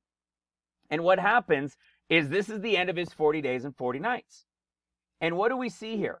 I'll bet you every single one of you have been taught that this is a picture of Pentecost. Okay? Listen to what it says. Starting in Acts 32, verse 26. And Moses stood in the gate of the camp and said, "Who is on the Lord's side? Let him come unto me. Let him come unto me." And all the sons of Levi gathered themselves together unto him. And he said unto them, "Thus saith the Lord God of Israel, put every man his sword by his side, and go in and out from gate to gate throughout the camp, and slay every man his brother, and every man his companion, and every man his neighbor." Verse 28, and the children of Levi did according to the word of Moses, and there fell of the people that day about 3,000 men. Now, I am positive, at least all of you who've been around for a little while as a Christian, have heard this taught, that this is the equivalent of Pentecost. Right? Well, you're right. It is the equivalent of Pentecost. But what has your church told you that day is? The 50-day count to the 6th of Sivan, right? Which they say, oh, but Easter, because they're the corrupted church, they say Easter on Sunday, but what is it? They're talking about the 50-day count, right? From Resurrection Day. The Jews do the Omer count, which doesn't even exist. They do an Omer count to get to the 50th day, which they call Shavuot, right? The Feast of Weeks, and the church calls Pentecost. Do you know how impossible that is? Do you know how literally impossible that Exodus 32:28, Pentecost, cannot at all be where they call Pentecost? There must be scholars and others that have seen it. But the church has just resolved and said, no, we're just going to do that 50-day count. That's it. I'm going to prove it to you. We used to talk about this years ago. I totally forgot. And Mike brought it back to my attention the other day when we were talking. And I was like, what? I totally forgot about it. Apply it to what we know now, and it's awesome. Okay? Watch this. We know, again, we've shared this, right? Here's Exodus chapter 12. This is the beginning of your years, right? The first month. We're not going to focus on this today, okay, as the possibility. You know, if Moses was here today, he looked up, he'd see Taurus, he would say, this is month 1. We're not going to look at it like that. We're going to go with the understanding that, hey, when Jesus was here, it was Aries, and guess what? That was the first month. So now we're 2 months off, and we're in Pisces. Okay, then that's month 1, and that's why the 3rd month in Taurus is first fruits, you see? So just as Jesus was first fruits, we are first fruits. He was without leaven, we are with leaven, but we're still both first fruits. Jesus was the first of the first fruits, as Exodus 34:26 says. So it would be like they're both at the same time. However, this is what we're talking about today. If they're both at the same time, we should have been gone. You see? We should have been gone. But we should have been gone if the count was the John into Luke into Acts count. Okay? If we're counting the John count, which starts with 7, then has the 40 days, and then the last 3 to end the 50, well then guess what? The pre-trib should have happened already. But what if we follow the second possibility of a count? And you're going to see why I'm doing it. We've shared this before, right? And again, just recently. When did they leave Jerusalem? When did they leave Egypt? We know, right? It says in Exodus 12, starting in verse 30, and Pharaoh rose up in the night. So in the evening of the 14th, right? Bang! The firstborn were killed. See? And all his servants. So Pharaoh rose up in the night, and all his servants and all the Egyptians, and there was a great cry in Egypt, for there was not a house where there was not one dead. And he called Moses and Aaron by night, and said, rise up, and get ye forth from among my people, both ye and the children of Israel, and go and serve the Lord, as you have said. Took their flocks, everything. So when did they leave? They left on the 15th day of the first month. When we get to Exodus 19, what does it say in 19:1? In the 3rd month, when the children of Israel were gone forth out of the land of Egypt, the same day came they into the wilderness of Sinai. Why is there, you see, you can never get a room of people to have everybody agree. It's craziness. It tells you when the children of Israel gone forth out of the land of Egypt, the same day. But it's the 3rd month. So if they left on the 15th day of the 1st month, and it's the 3rd month, the same day from when they left, then when did they get there? The 15th day of the 3rd month. It certainly is not the 6th day of the 3rd month. Hello? You see, these events, they're all corrupted. All of these. Now, are there Jews and are there churches that really understand these things? I'm sure there are some. But do you know what happens? They can't teach on them. Do you know that when they were at seminary school, they're not taught those things? They're taught the ways of the things that are already established. They don't want to go and change it all. Do you know what happens when you go to a big church and they've got their elders and their board and everybody else? And you go and you bring about revelation, you teach it to the pastors. Do you understand why we don't have any pastors that teach in churches here? In significant sized churches with boards and everybody else? Why don't they ever listen? Because they can't. Either one, they're choosing not to because, no, this is the way we do it. Or if they're seeing it and they bring it to their board, they're shut down and they can't. I remember seeing a story on YouTube not long ago where a pastor was shown something in understanding that somebody had shared about Easter, And the guy had never heard of it before he was a pastor. He brought it to the elders and the board members, and they said, no, you can't teach on that. We won't allow it. He says, but it's the truth. It's right here. We know it. He says, it makes no difference. You teach that and you'll be removed. So guess what the pastor did? He left. He left. I don't remember what he ended up doing, but I don't think he went back to being a pastor. He went and did something else. You see? But he loves the Lord, and he was seeking him probably more diligently and more in truth. This is the same type of thing right here. The same day is the 15th day of the 3rd month. It's not even kind of. So, what do we have? We have, again, the 15th day of the 3rd month.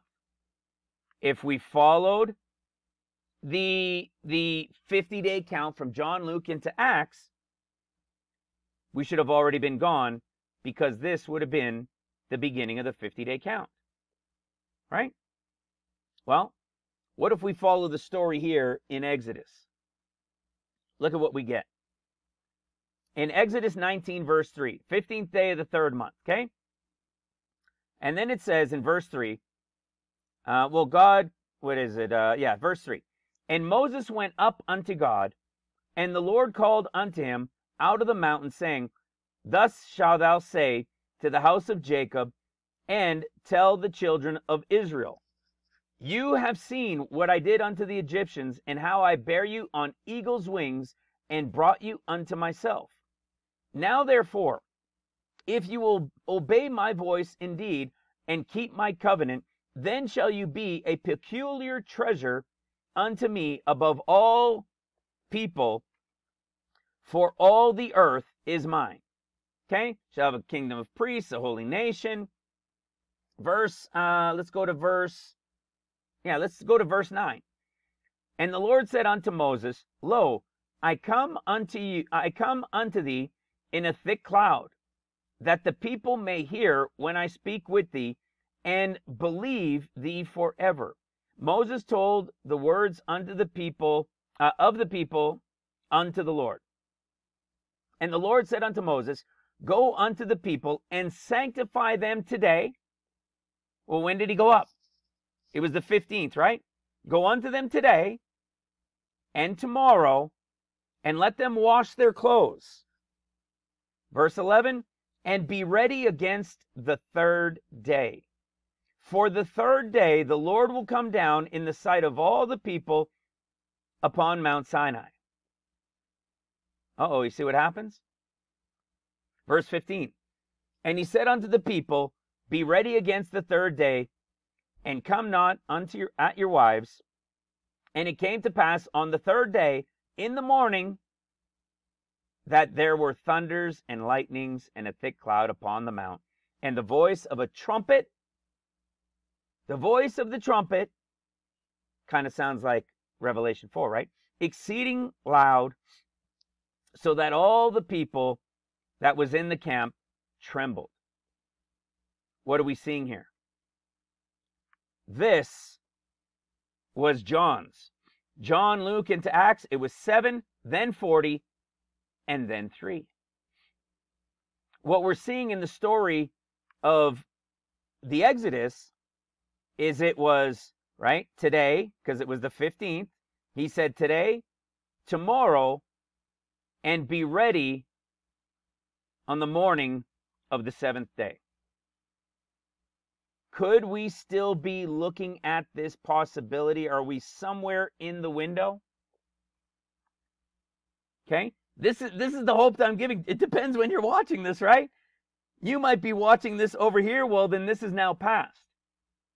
But we are still in the window in here of the possibility that we're not actually doing the 7, the 40, and then the 3, but it might be the 3, the 40, the 3, the 7, and then the 40.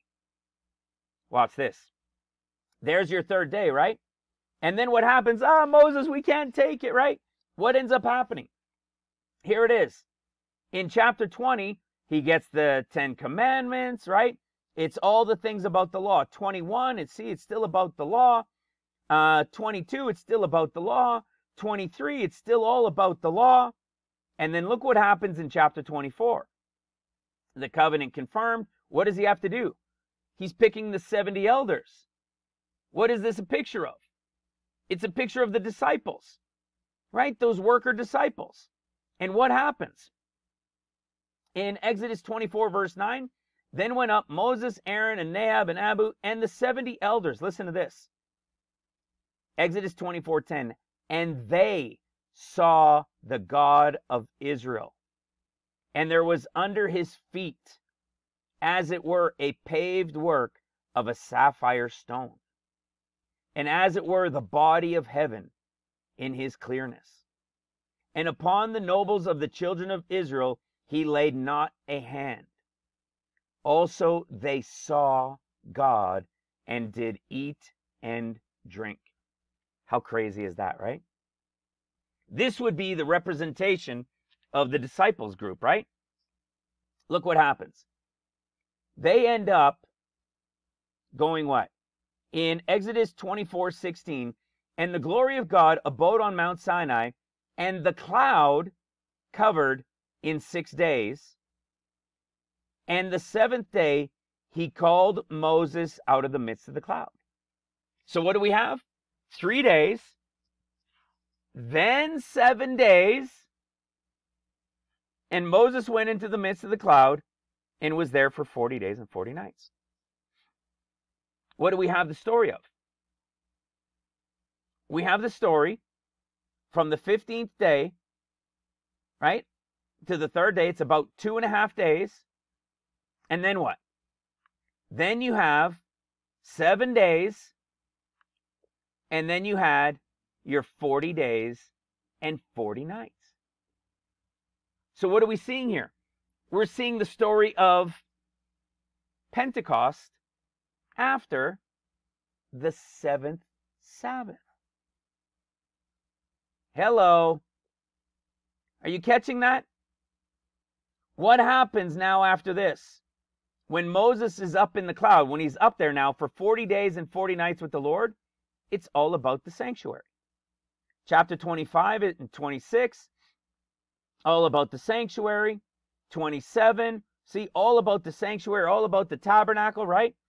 Go same 28, 29, 30, 31. Look at the end of 31. At the end of 31, look at the end of it. Verse 18, Exodus 31, verse 18. And he gave unto Moses when he had made an end of communing with him. Okay, the 40 days and 40 nights are coming to an end. Upon Mount Sinai, the tables of the testimony, the tables of stone, written with the finger of God. When you get to chapter 32, the 40 days and 40 nights are coming to an end, right? God says, oh my goodness, don't delay anymore. You got to get down there. Look at what they've done. They've done the golden calf, right? All of this craziness. Look at what they're doing. Moses, you got to get down. So Moses comes down. When does Moses come down now? Well, guess what?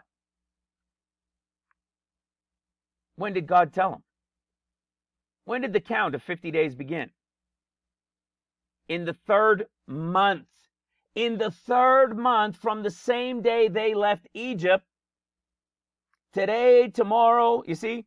Then the 7 and then the 40.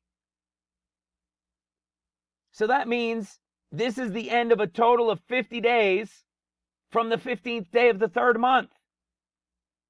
And what did he say? Go and slaughter. And they slaughtered what? About 3,000.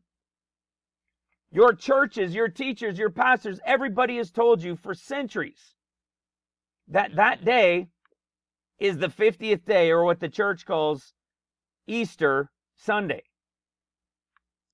This is what they call the 50th day. This is what they say. The church will tell you, this is our Pentecost, they'll tell us. This is the Pentecost for the church at the 50th day. When the 3,000, about 3,000 were slaughtered, to when Acts chapter 2, when it says, where is it? When it says, Where is it? Come on. It should have been easily highlighted, Al. What are you doing?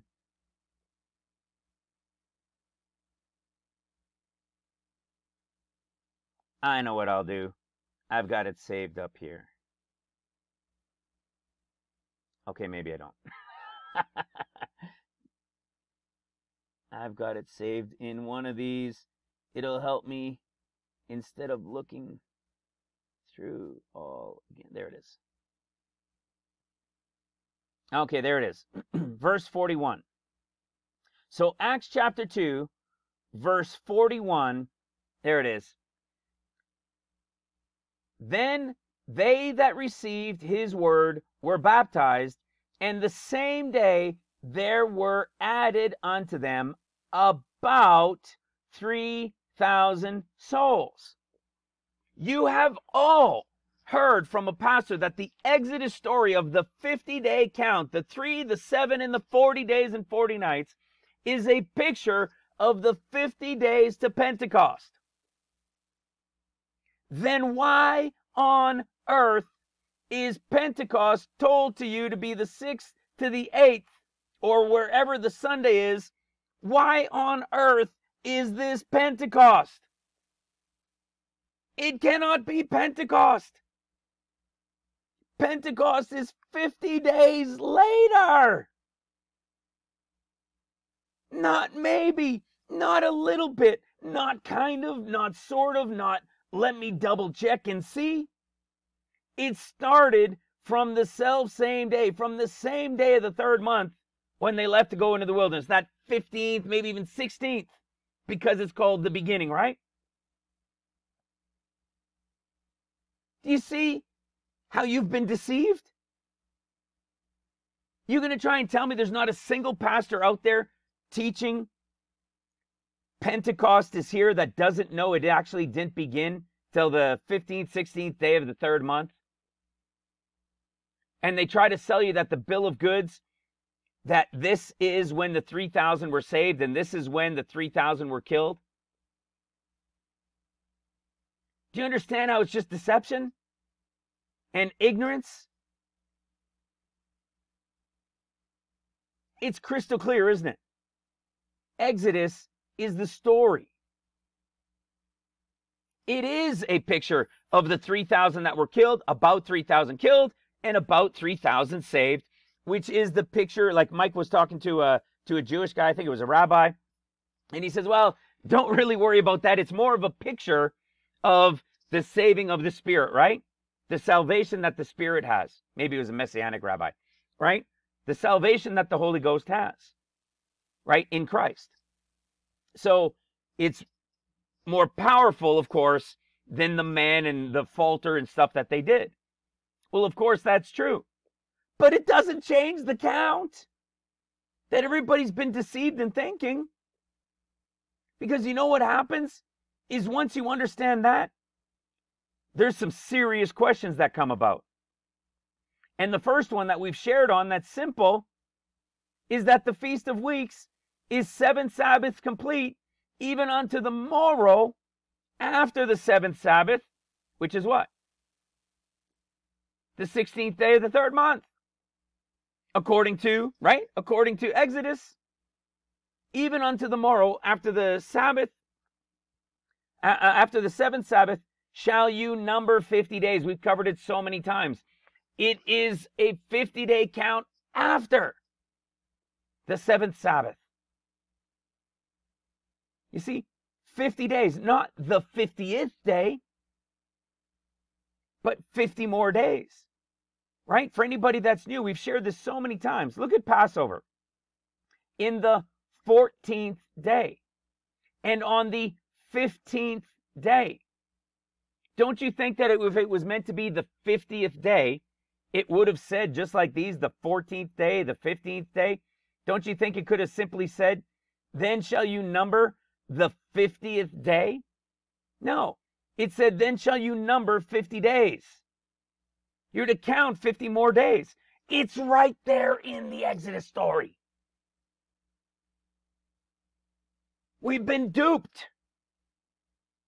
We've known this for a long time, but now we have the clarity of the Feast of Weeks. We have the clarity of the 50 that follows. So how is this not understood from the Gospels? That's where it gets tricky, doesn't it? Right? How do you get from the resurrection story of John into Luke, into Acts, the actual Pentecost, when you go into John chapter 20, and John chapter 20 is the resurrection? John chapter 20 is the resurrection. So then, the 16th day of the first month is the resurrection, and that starts the 50 days. You see what I'm saying? This is why within the Gospels, it's never really been understood. The mystery is hidden within it. Because John 20 is the resurrection, Luke 24, Mark 16, Matthew 28, they're all resurrection stories. Do you see what's happening? If this is the resurrection story, yet it's the beginning of the 50 days, which then has the 8th, which then goes into Luke's discourse as the beginning of the 40 days for the two on the road to Emmaus, well then, how is that possible? Because Luke's is also the resurrection story. How can it be the resurrection story and yet the beginning of the 50, and you go to Luke, which is supposed to be the start of the 40 days, and it's also the resurrection story? And yet it's a 40-day count. This is why the churches and the seminaries and all that's behind it have simply gone with a 50-day count. Do you understand why if you go from Luke, and you know why they did this? Because they know it's Luke who wrote the book of Acts. So they take Luke and his resurrection story, and they take Luke and they go into Acts. That's why if you take the resurrection story from Luke, you say, oh, well, it's only 40 days. Do you know why they do it from Luke? For two reasons. One, Luke is the story that goes into the New Testament, that goes from the resurrection to the Holy Ghost. Mark and Matthew do not have the same ending of what they're being told to go out and to do. Do you remember? In the appearance of the disciples, in their what is it? In what they're commanded to go out and do. He gives them the understanding, and then this is their commission. In Luke 24:47, and that repentance and remission of sins should be preached in his name among all nations, beginning at Jerusalem, and you are witnesses of these things. And behold, I send the promise of my Father upon you, but tarry you in the city of Jerusalem until you be endued with power from on high. So what did they do? They take the Luke resurrection story, not the John, not the Mark, not the Matthew. They take the Luke resurrection story and say, see, it's 40 days into the book of Acts. There's your 40 days, and these are the two that were following him. So they're saying, see, it's just Luke, it's 40 days, and when the 40 days are over, then not many days from now must be 10 days, because it's 50 days to Pentecost. So then they say, see, it's 10 days to Pentecost. But it's not true. We have proven it in Exodus. It is right there laid out in crystal clear English and Greek and Hebrew, if you know Hebrew. It is right there. This is not the Feast of Weeks. It is 50 days that begin after the seventh Sabbath, which means it begins on the 16th day of the 3rd month. You following? This is why. So I am certain that in the Old Testament, they knew these things. Even the seminaries today. I am certain that in the seminaries today and throughout history, they have understood the story of Exodus. They have understood that it's 50 days from the 16th day of the 3rd month. That 15th into the 16th day. I'm certain they knew it. The problem is they could not reconcile it with the Gospels. So they took Luke's Gospel and ran with Luke's Gospel. And they completely left John, Mark, and Matthew. Now do you understand why there's an issue? Now do you understand how everything is twisted? Do I blame them on all of it? No, in part, I don't really blame them. And do you know why? Because they never received the revelation of who the Gospels are speaking to. The revelation is hidden within the Gospels. Time to be revealed is the end of days. The preparation for the end of days. It was revealed here in this ministry over several years now. The revelation of who the Gospels are speaking to. It is not simply Luke into Acts, 40 days and then 10. That is not the truth. Let me show you the truth. And you guys have seen this before, and I'm going to bring more clarity to it as well. It's right here. When this revelation first revealed itself about, 2 to 3 years ago, I freaked out. It was so awesome. Listen to what it says. You see, because when they take only Luke and go into Acts and say 40 and then, it's got to be 10 days because that's all that's left. Do you know why they do that? On top of the fact that they just didn't know who the Gospels were speaking to, is because one, Luke is the one that writes the Gospels and then it goes to the rest of the New Testament. But 2, yes, they didn't know who the Gospels were speaking to. But 3, you've all been told it was only the apostles. Hello. You have all been told it's the apostles and those disciples that followed the apostles. All you've been told is it's just the 12. Right? It was the 12, then -1, then there was only 10 at the anointing, then Thomas shows up and there's the 11th, and then right before the time of the 50 days, they choose, Matthias? They choose Matthias, and now they've got the 12 again. You've all only been told 12. Do you know why? Because they never knew who the Gospels were speaking to. We have proven it, guys. We have proven it in the revelation of who the Gospels are speaking to. And the revelation that confirms it all is right here.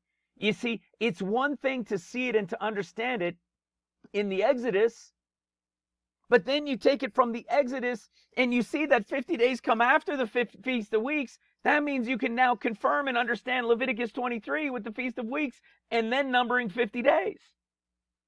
But when you try to take it out and count it out and bring it into the New Testament, you got to say, how do we do that?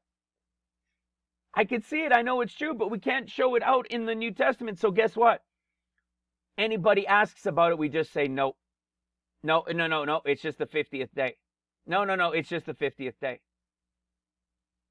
But it's not. It's not. Because it started in the 3rd month. Here is the revelation. 1 Corinthians 15:4. And that he was buried, and that he rose again the 3rd day, according to the Scriptures. Listen to this. And that he was seen of Cephas, then of the 12. Let me show you something. Have you ever wondered why in the book of Revelation in chapter 5, book of Revelation, chapter 5, listen to this, verse 8. And when he had taken the book, the 4 beasts and the 12 elders fell down before the Lamb? No, 24. Revelation 5 verse 8 says, and when he had taken the book, the 4 beasts and 24 elders fell down before the Lamb. Not 12, 24. And the world will tell you, well, that's the Old Testament heads of the tribes. Well, yeah. What about the New Testament and what it tells us? There were more than 12 that were following Jesus. And it's right here in 1 Corinthians 15. So again, 1 Corinthians 15 verse 5, listen to what it says. 5 through 8. After that, so from his resurrection, after that, he was seen of Caiaphas, then of the 12. We've broken this down in the past, haven't we? Who are the ones represented as the 12? The heads of the 12 tribes. Matthew. If you recall, who are the ones that represent the 12? The ones that when the Lord returns, feet down on the Mount of Olives, right? In Matthew chapter 28, listen to their Great Commission. You see, the 11 disciples. You see, this is what throws everybody off. The 11 throughout each gospel. But the mystery that is hidden within that you can find everywhere. In Matthew, you read about it in so many places. The 12. In fact, let's go to chapter 26. Watch this. Okay? This is when he's going to have his meal with his Passover meal, right? In Matthew 26, verse 20, it says, now, when even was come, he sat with the 12. Interesting, right? He sat with the 12. Let's go see what Luke says. Luke chapter 22. Luke 22, you have him having his meal, the Passover meal with the disciples. Look at what it says. You have the Passover meal, and then you have what? The 12 apostles. Okay? His disciples were up here. Okay? This is who he's having that 7-day, right? At the end of 7th day. And then you've got what? The apostles. So you have more than one group. This is precisely what you're seeing in actually, let me go back to Matthew. Because this group in 1 Corinthians chapter 15, verse 5, this 12 is the Matthew group right here. I've proven it before, and I'll prove it to you again. Their commission, first of all, is completely different. What is Matthew? What does the end of Matthew represent? The end of tribulation and the time of the millennial reign. Okay? It says, starting in verse 15, it said, and the 11 disciples went away into Galilee, into a mountain where Jesus had appointed them. And when they saw him, they worshipped him, but some doubted. Right? Doubting Thomas at this point. Right? Remember John 20 is the beginning and it's the end? This is the end. And Jesus came and spake unto them, saying, all power is given unto me in heaven and in earth. Go ye therefore and teach. When is all power given unto him in heaven and earth? At the 7th trumpet. Go read it. And go ye therefore and teach all nations. How come there's no preaching? How come there's no preaching? Because he's now returned, feet down on the Mount of Olives. The whole world will have seen him. All power in heaven and on earth is given unto him. Go and teach all nations, baptizing them in the name of the Father, the Son, and the Holy Ghost. Listen, teaching them to observe all things I have commanded you. What's he going to command them? He's going to command all the nations that remain how to observe the ways of the Lord and when to come and visit him, right, at tabernacles. Just like you read in Zechariah 14. And lo, I am with you always, even until the end of the world. Why? Because at the end of trumpets, he is going to be here now with them unto the end of the world. So who are these 12? We know exactly who they are. Revelation chapter 21. When New Jerusalem comes down out of heaven, look at what it says. In verse 12. And had walls, so it's talking about New Jerusalem, and had a wall great and high, and had 12 gates. And the 12 gates, the 12 angels. Who are these 12 gates? What do these 12 gates represent? And the names written thereon, which are the names of the 12 tribes. Hello. What are the 12 foundations? They're the 12 apostles. That's the John group. That's the John group. And then what? It has walls. So what does that mean? To have the foundation, you need foundations first. That's the John. The John represents the apostles. And what does it say about the apostles? They're the first ones anointed, right? They're the ones that get breathed on. They're the ones that are also there during seals, that are laying the spiritual foundation, while a physical one is also going to be laid. When the foundations are laid, then you can build the walls. And the walls are the measurement of 144, like the 144,000 who will work during trumpets when the temple and the walls and the streets will be rebuilt. When are the gates? What is the picture of when the gates will be rebuilt? During the millennial reign. You see, the gates can't be built until the walls are built. The walls will be built and completed, and by the end of trumpets, then when the millennial reign starts, when the Lord is here, feet down on the Mount of Olives, everything's done. He is now all power in heaven and on earth. They will go and teach the world that remains how to observe the ways of the Lord, and he's here with them till the end of the world.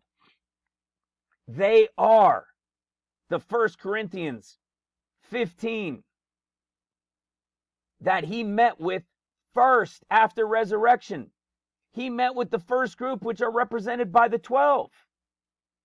Listen to this. This is what caught me. Verse 6, after that. Verse 7, after that. That means he met with different groups at different times. So after he met with the 12, after that, he was seen of above 500 brethren at once, of whom the greater part remain unto this present, but some are fallen asleep. What does this represent? The time of the great multitude and the 144,000. The 144,000. There's 12. There's 12. And then what do you have? The in-between are the ones who represent the walls. This is represented by what? Mark's group. When we come to the end of Mark, look at the commission these guys get. Afterward, he appeared unto the 11 as they sat in meat, and he upbraided. Okay? He railed. He was upset with them because they weren't prepared, ready, and really watching. This is the end of seals. He upbraided them for their unbelief and hardness of heart, because they believed not them which had seen him after he had risen. Go and preach the gospel unto every creature. Whoa, wait a second. Verse 15 says, partway through, go into all the world and preach the gospel to every creature. All of a sudden there's preaching. He that believeth and is baptized shall be saved, and he that believeth not shall be damned. Taking up serpents, you see, but it won't hurt them. Mark 16, verse 19. So then after the Lord had spoken unto them, he was risen up into heaven and sat on the right hand of God. When is he actually going to sit finally at the right hand of God? Is going to be at the end of seals, right? We've taught on that so many times. And verse 20, and they went forth and preached everywhere, the Lord working with them and confirming the word with signs following. This isn't, I'm with you now until the end of the world. Go and teach only. This is trumpets when he's sitting now at the end of seals. Trumpets begins. He's sitting on the right hand of the Father as high priest and king. Right? Like Melchizedek, like Psalms 110. And what does it say? The Lord working with them. Why? Because he is now the greater Aaron. He is the Melchizedek, high priest and king. And the 144,000 are what? They're the Levitical, they're the priestly line. Going out during the time of trumpets. Going out and following him wheresoever he goes. This is why in Revelation chapter 14, in verse 1 you read, and lo, I looked, and lo, a lamb stood on the Mount Zion, and with him the 144,000.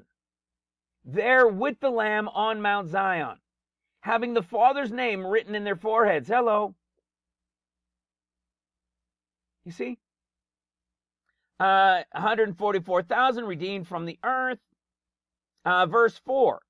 These are they which were not defiled with women, for they are virgins. These are they which follow the Lamb wheresoever he goeth.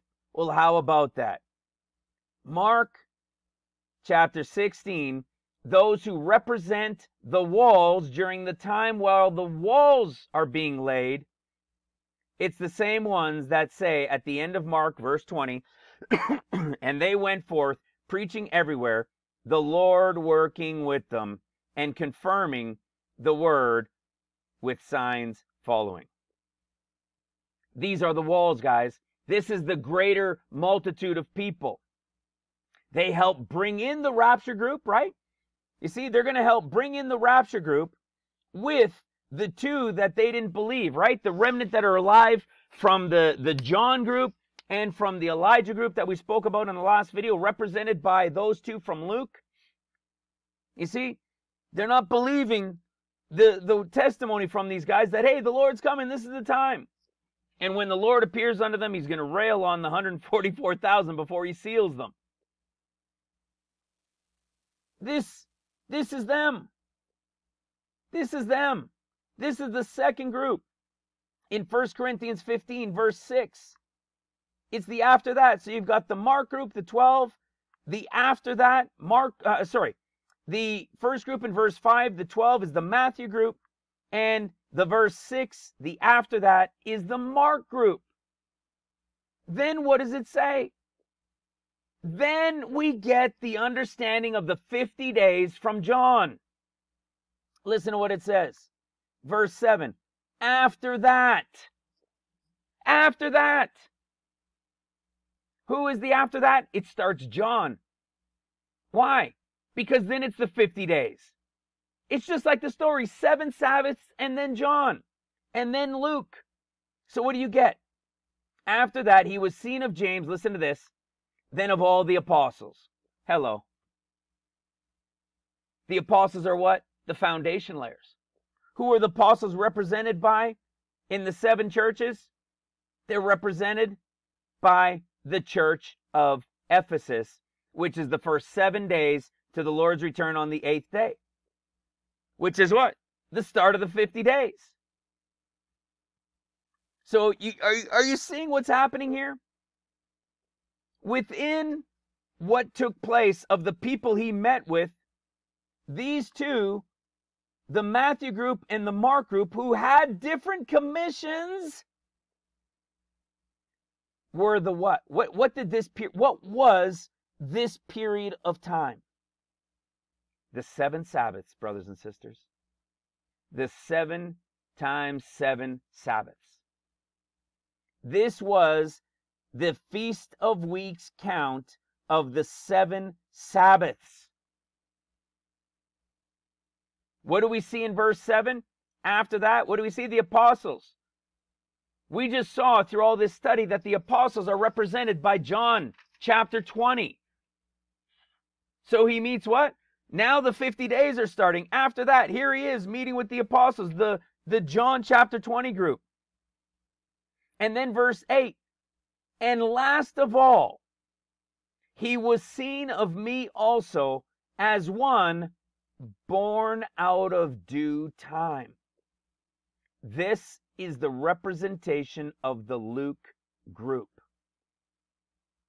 This is the Luke group, which means this was the 7 times 7 Sabbaths. This was the start of the 50 days and the typology to the end of the 50 days. You following? We've revealed this. We revealed this a long time ago.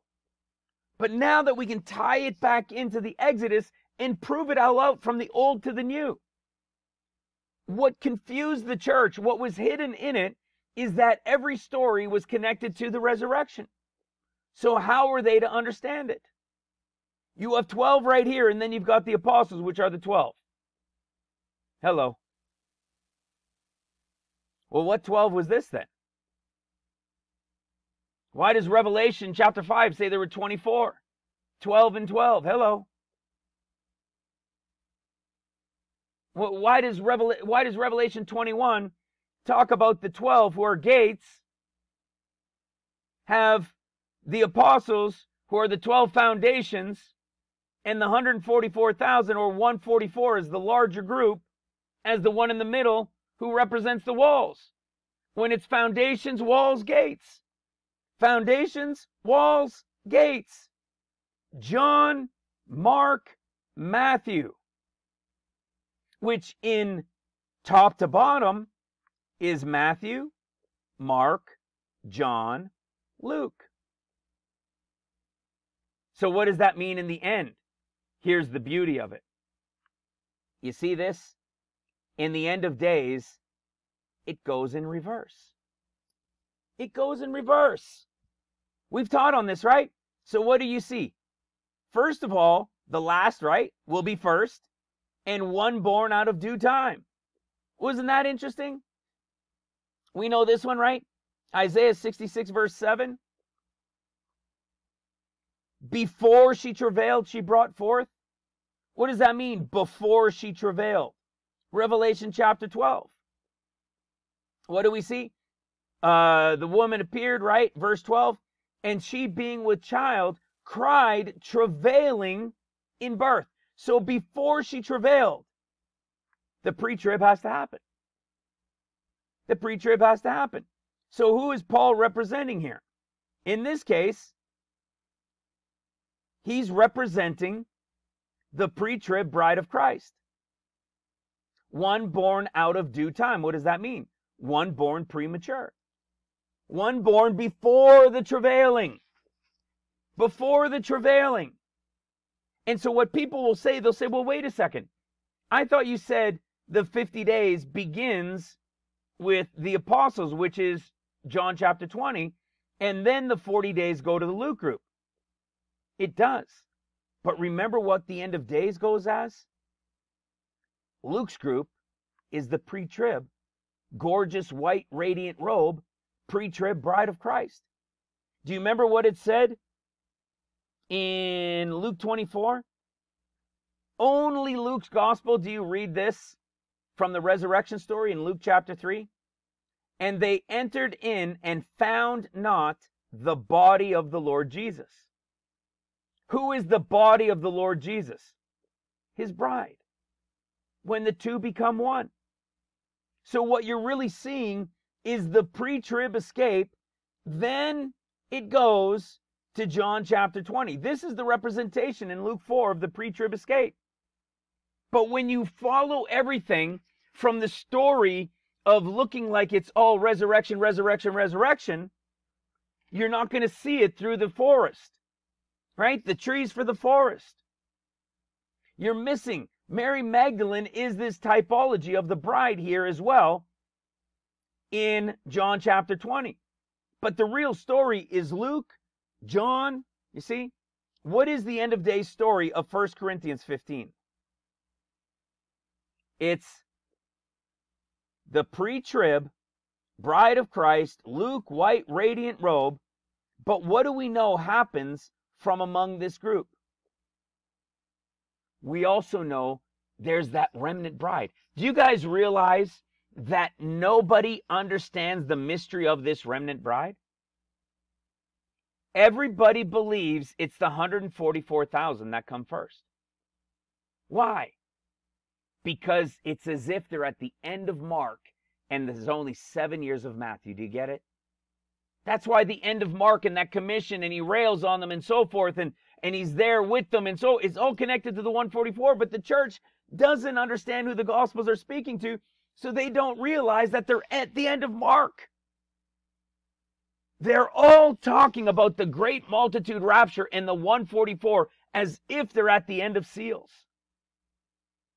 This is the Luke bride of Christ, and there's a remnant worker bride that remains from among them. You see? But this is talking about what? The bride of Christ going pre-trib before she travails. One born out of due time, premature, before the travailing. And then what happens? John chapter 20. And then what happens? Mark, right? The disciples were already chosen. Remember, the disciples of Luke were already told ahead of time at the time of the pre-trib escape. They were already informed. So after the escape, when the Lord returns, then on the 8th day, it's the apostles. And then what? Then you've got the 144,000. Rapture in 144. And then what? Then you've got the 12 at the end of trumpets that go out during the millennial reign. So what did this reveal for us in the end of days? What do we know? 50 days. 50 days, right? Pre-trib, the Lord returning, right? The Lord with the apostles, the John chapter 20, the 50 days starting. And when the 50 days are over, what is it? Mark's 7 years of seals, and then Matthew's 7 years of trumpets. So in reverse, what do you have? 50 days, 7 and 7. 50 days, 7 and 7. What was it from top to bottom in the is when it happened? It was 7 times 7, 7 and 7 Sabbaths, 7 and 7 Sabbaths, and then the 50 days. In reverse, it's the 50 days and the 7 and 7 years.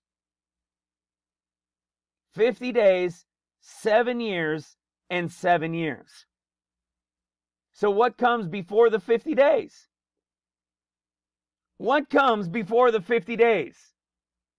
Well, you still got to fulfill the 7 Sabbaths. You see? You still have to fulfill the 7 Sabbaths. And then you'll have your 50 days. And in the end, what does it reveal? 50 days, 7 years, and 7 years. From top to bottom, this is the evidence that he met with one group, a second group, which is the Matthew group, the Mark group, then he met with the John group, and then the picture of the Luke group. That's why it goes Matthew, Mark, 50 days, then begin at John, go into Luke, and ends in Acts chapter 2. It is the exact revelation of the picture of the Exodus. And it could never be understood because each gospel in Matthew, Mark, and Luke ends with the picture of the resurrection. And John chapter 20, the second last gospel, the second last chapter, ends with the story of the resurrection. So how could they have ever explained it without understanding who the Gospels are speaking to? Now you can see it for yourselves, especially if you're newer. This commission is teaching, and it's when the Lord is here, feet down on the Mount of Olives to the end of the world. Mark's commission is completely different. He unbraids on them. He's going to give them power. They're preaching and not teaching. They're going to the world. There's also baptizing. And he's now seated on the right hand of God, and he's there with them, working with them and giving them signs and wonders following. In Luke's group, their commission is again completely different. He doesn't unbraid on them. He doesn't freak out and lose it on them. In fact, it's the only group where he sits down, eats with them, and serves them as he said he would in Luke chapter 12 when he returns from the wedding, which this is a picture of him coming on the 8th day. He will then open unto them their understanding. And what are they to go do? They're to go and what? That repentance and remissions of sin should be preached in his name among all nations, beginning at Jerusalem. And they're the only ones that are to go start from Jerusalem and wait for the anointing of the Holy Ghost. Exodus 12 to 32 is the revelation of the 7 times 7 Sabbaths and then 50 days to Pentecost. It is the evidence of Leviticus 23, 7 Sabbaths, then number 50 days. And I told you that I would also prove it. So we have shown that the true end of 50 and the true Pentecost is after the 7 Sabbaths. And you saw that about 3,000 were killed and about 3,000 were saved. Now you know the truth of where the count should be. Let me prove to you another one. Check out this one.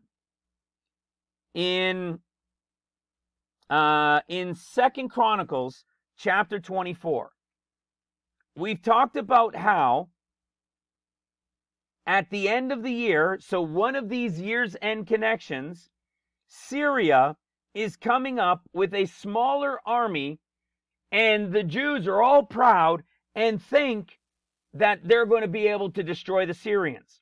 You see, in 2 Chronicles 24, verse 23 and 24, in 24 it says, "For the army of the Syrians came with a small company of men, and the Lord delivered a great host into their hand, because they had forsaken the Lord of God of their fathers." Because Jerusalem had, because Judah and Jerusalem had forsaken.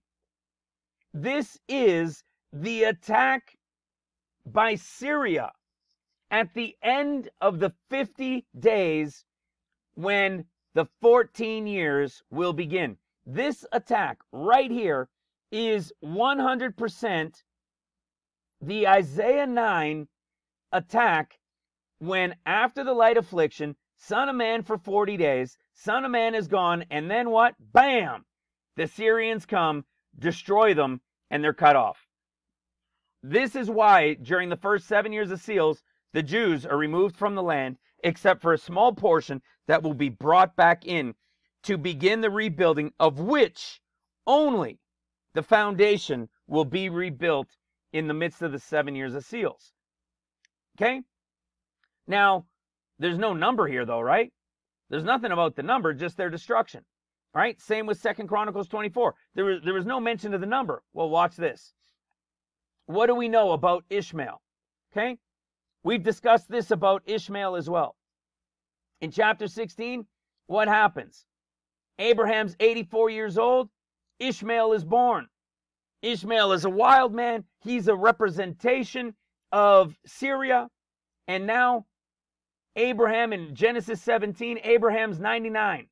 God makes a covenant with him. That's after 13 years. Okay? After 13 years of tribulation, in the 14th year, the Lord renews that covenant in that final year. And what does it say? Abraham was 99 years old, okay, in Genesis 17, verse 24 and 25, and Ishmael was 13 years old. Meaning the Antichrist is there at the beginning, and yet he's still there at the end in this typology. What do we know about him coming again when he's brought back at the end? Well, watch this. In 1 Kings chapter 20, listen to what happens. It's about the king of Syria coming, right? Listen to what happens. Okay? Listen to this. In 1 Kings chapter, I think maybe it's even a little bit earlier and a little bit later. Okay, watch this. And then we'll go back up. In 1 Kings chapter 20, verse 22, and the prophet came to the king of Israel and said unto him, Go, strengthen thyself, and mark and see what thou doest. For at the return of the year, so again, another connection to the return of the year, the king of Syria will come against thee. But remember, now he's pride, he's boastful, right? And it says, and the servants of the king of Syria said unto him, Their gods are gods of the hills. Therefore, they were stronger than we. But let us fight against them in the plain, and surely we shall be stronger than they. And what happened? Verse 26, and it came to pass at the return of the year that Ben-hadad numbered the Syrians and went up to Aphek to fight against Israel. And the children of Israel were numbered and were all present and went against them. And the children of Israel pitched before the two little flocks of kids, but the Syrians, like two little flocks of kids, but the Syrians filled the country. Now the Syrians have the big battle, right? Now the Syrians have the big army, not like the first attack. In the first attack, the Syrians had a small one, like now. And they're going to be victorious over Jerusalem, who has the bigger one. This time, Syria at the end of the 13 years, in that 14th year, Syria is coming with a great army again. And they're going to have the great army this time. And Jerusalem, the Jews, are going to have a smaller amount. And then it says in verse 28, and there came a man of God and spake unto the king of Israel and said, Thus saith the Lord, because the Syrians have said, The Lord is God of the hills, but he is not God of the valleys. Therefore will I deliver all this great multitude into thine hand, and you shall know that I am the Lord. What happens? The Syrians were destroyed, and Israel was victorious. And when does this happen in the picture of the end of days? At the end of 13 years. At the end of the 13 years of tribulation, in the 14th year, exactly as you read in Zechariah chapter 14, when the Jews will come around, they will also fight in the war, and with the Father, they will be victorious. Okay? This is at the end of what? At the end of 13 years. And then this great big battle. Okay? Well, watch this. If you go back just a little bit, in 1 Kings chapter 20, verse 13, and behold, there came a prophet unto Ahab, king of Israel, saying, Thus saith the Lord, Thou hast seen all this great multitude. This is his army. Behold, I will deliver into thine hand this day, and thou shalt know that I am the Lord. Okay? Oh, sorry, he's talking to Israel. That I am the Lord. Now watch this. In verse 15. Then he numbered the young men of the princes of the province, and they were 232. And after them he numbered all the people, even all the children of Israel, 7,000.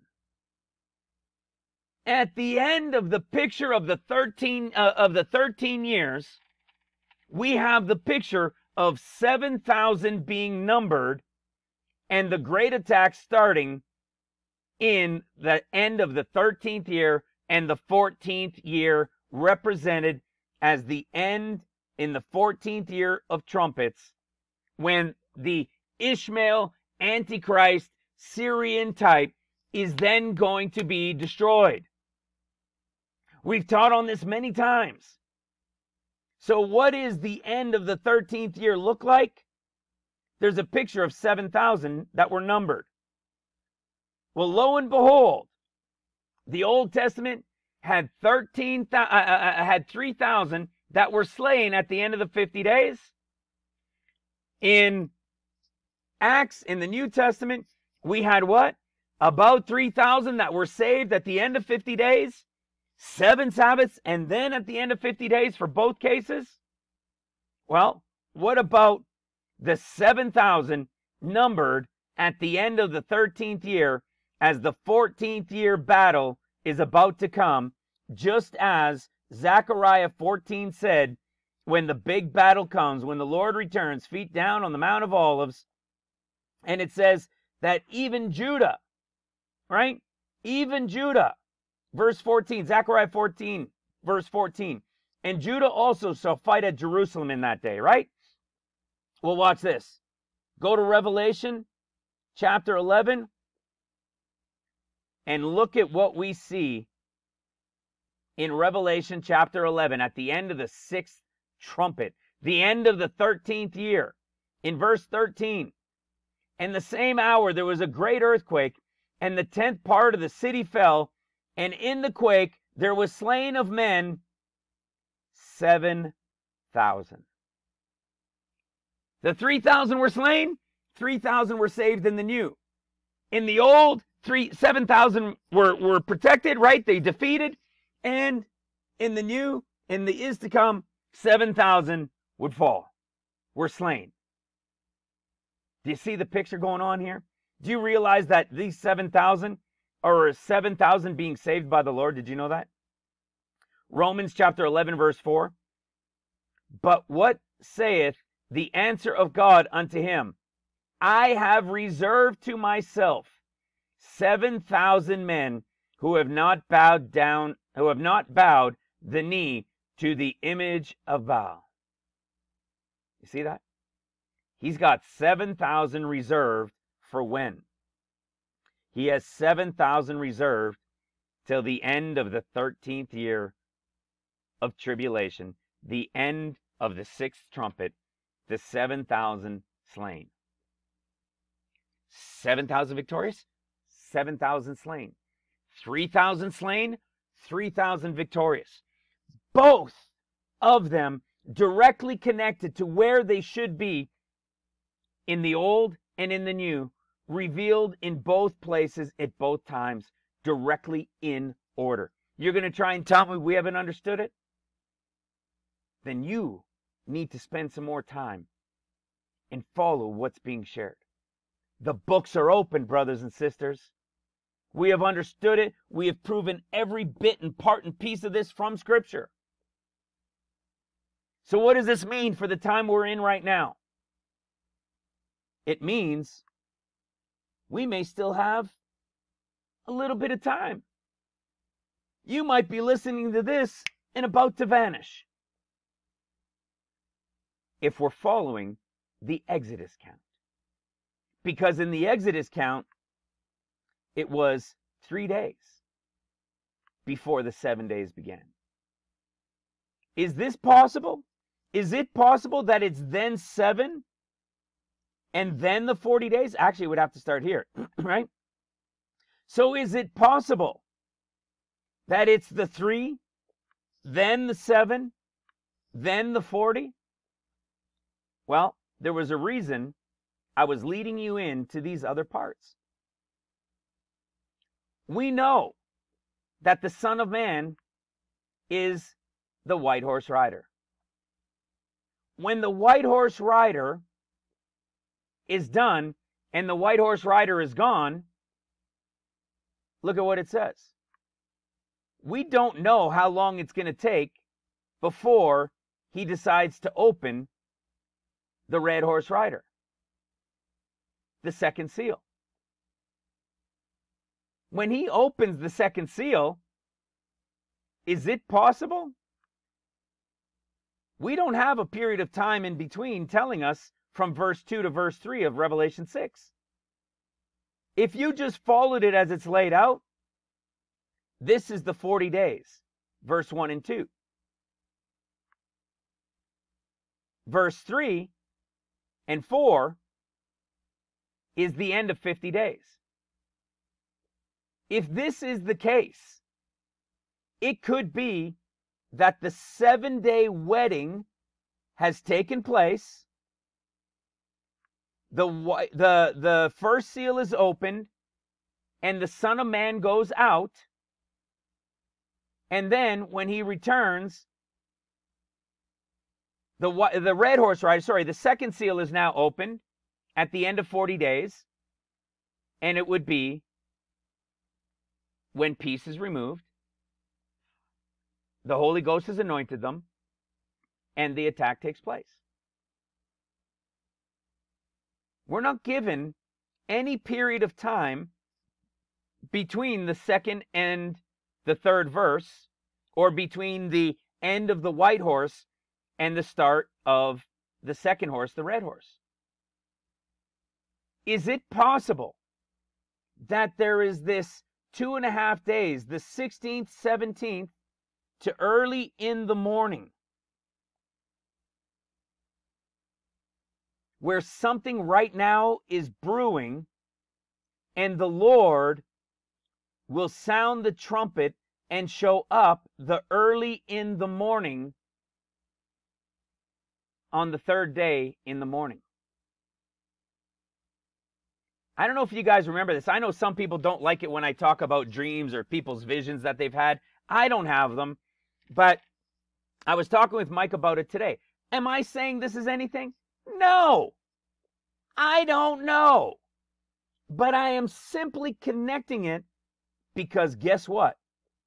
It's June, and the 7th early in the morning on our side of the world is later in the evening on the 6th of June. Okay? So Jerusalem time early in the morning at sunrise is later in the evening on the west side of the world, right? In North America. Okay? North and South America. All right? So, if you guys remember, some of you have seen this. I remember seeing it maybe 3 or 4 years ago. That Aaron from, I think it's called Sparrow Cloud 9 or Sparrow Cloud something. She had a vision a few years ago. And in the vision, vision, dream, whatever it is. And in it, the rapture had taken place. She had woken up in this dream vision. And when she had woken up in it, she saw the news was on, and CNN was on, and CNN said that it was June 7th. Everybody should stay in their houses because a global event has happened and people around the world have vanished. Okay? There was more to it. I don't remember it all. I couldn't find it to bring it up.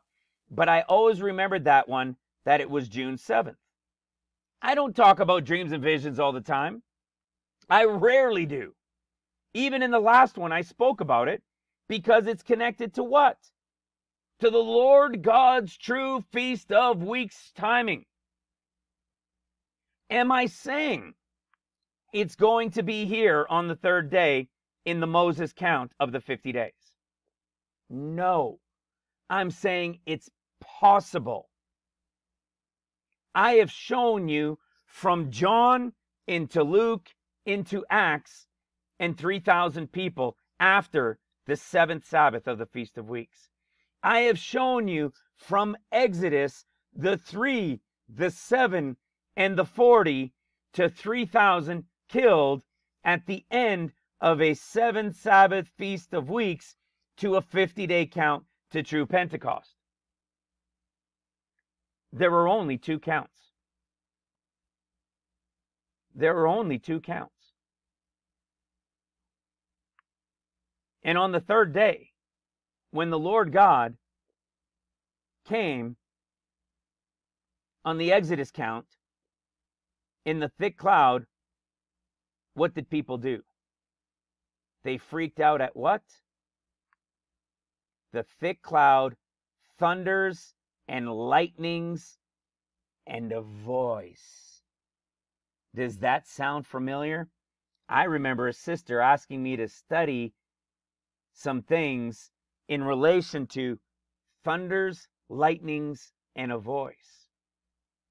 Because what you're going to find out is it appears that thunders, lightning, and voice happen in pre, mid, and post, and at the very end. It's the voice of God. Thunders, lightnings, and a voice like a trumpet. What if we go to Revelation chapter 5 again? Let's see what it says. Where is it? Oh, wait, chapter 4. Chapter 4. Heaven was open, and he heard, as it were, a trumpet talking with him. And he sees the throne and everything else, and unto crystal. We don't have the rest of that description in here, but I think we have it in 5. Remember, he's still seeing, right? Let's see. I think it's probably in here somewhere. Redeemed from the people. See, you see the rapture group is now there before them. No. So, but what we do see is a voice that he heard like a trumpet speaking to him. We didn't see this in the John one, did we? In the John chapter 20, or even in the one starting from Luke in the pre-trib typology, we didn't get a voice like trumpet. There was no voice like trumpet. So what I'm saying is this is possible. It's possible that this was the 7th Sabbath, and this began the 1, 2, and a half, because it's the 3rd day in the morning. It's possible. But I can tell you this, that if we're still here, you wake up on June 7th and everything is still the same, then hold on tight, because this count is what? This is the count that gives us our John count again into Luke, into Acts, that lines up with everything we had just broken down prior to in relation to Thomas Didymus, right? To Gemini, to the circuit of the sun after the 7-day wedding. There's only 2 options. You see, does the John 1 work in this one? No. The John 1 won't work in this. We can't say, okay, there's 1 day, 2, and then the half day, and then you've got the 7-day wedding. It's past the circuit of the sun. You see, there's no connection. For this reason and for many other is why I believe the true count we're looking for is the John into Luke into Acts. But I can't say with 100% certainty. So I'm saying always be ready from here on out. Because in the first option, it's either here or it's here to his 40 days. Brothers and sisters, I pray this blesses you. I pray this has filled you with a ton of understanding to be able to see the mystery of the 7 Sabbaths to the count of Pentecost, brothers and sisters. In the Gospels revealed, confirmed in the Exodus, revealed and understood, or understood, I should say, in Leviticus. It is all true, and it was hidden in the revelations of the Gospels, and it was the end of days that revealed the revelation to us by understanding who the Gospels are speaking to in the is to come. With 7 and 7 and the 50th Jubilee was the revelation of the 7 times 7 and the 50 days to Pentecost. A day's count with days and a year's count to years. It is the mystery of the end of days revealed. Brothers and sisters, I hope and pray you have understood it. I hope and pray we are here in one of these 2 places. Remember, the Lord is the ox and the cross, the Aleph and the Tav. We have revealed the beginning. this is, as I close out, this is the end of the possibility of Taurus being the beginning of that 7 to 40 and then 3, or 3, then 7, then 40. Do you understand why I was showing that in the other part with in the beginning? How it can also be a picture of the first 7, and then verse 3 of Genesis is him coming as light at his birth, because his birth is also told to us to be connected to his birthday. And Genesis 3 was when he was made light. As much as I am truly hopeful for here, and I am hopeful, every single day through here is high alert. But this right here is the extremity of high alerts, because his birth connected and him coming at the circuit of the sun to start his 40 days after the wedding. If all of this comes to pass, guys, and nothing is yet changed, hold on tight, because there is option 2. It does not line up with feasts, but if this was the beginning to the Lord God, then yes, we are still in it, and there is a lot of revelation that is connected to it. So with that, hold tight. We are in the 70th year of Israel from when they came into the land. Of that, there is no doubt. Leviticus 19 is understood and revealed. We are simply only seeking where the Lord God Father himself says, this is my Feast of Weeks. When that day happens this year, the entire world will change in the moment, in the blinking of an eye. Everything is going to change. And as Luke 21 says, as I use this to go out, Luke 21, 34 through 36, and take heed to yourselves, lest at any time your hearts be overcharged with the suffering and drunkenness and cares of this life, so that day come upon you unawares. For as a snare shall it come on all them that dwell on the face of the whole earth. Is it only going to be one part of the world? Is only one place going to recognize it? Is some people going to notice and others don't? Nope. It'll come as a snare on the whole world that was asleep and blind. Do not let that day come upon you unawares. Watch ye therefore and pray always, that ye may be accounted worthy to escape all these things that shall come to pass, and to stand before the Son of Man. Hallelujah, hallelujah, hallelujah. God bless you all. I love you guys. I'm so grateful for each and every one of you, for your prayers over each other and over us in the ministry, for your intercessions that have blessed us and protected us and each other, for your support that has come in for the ministry here and abroad in Uganda. I am grateful. We are grateful.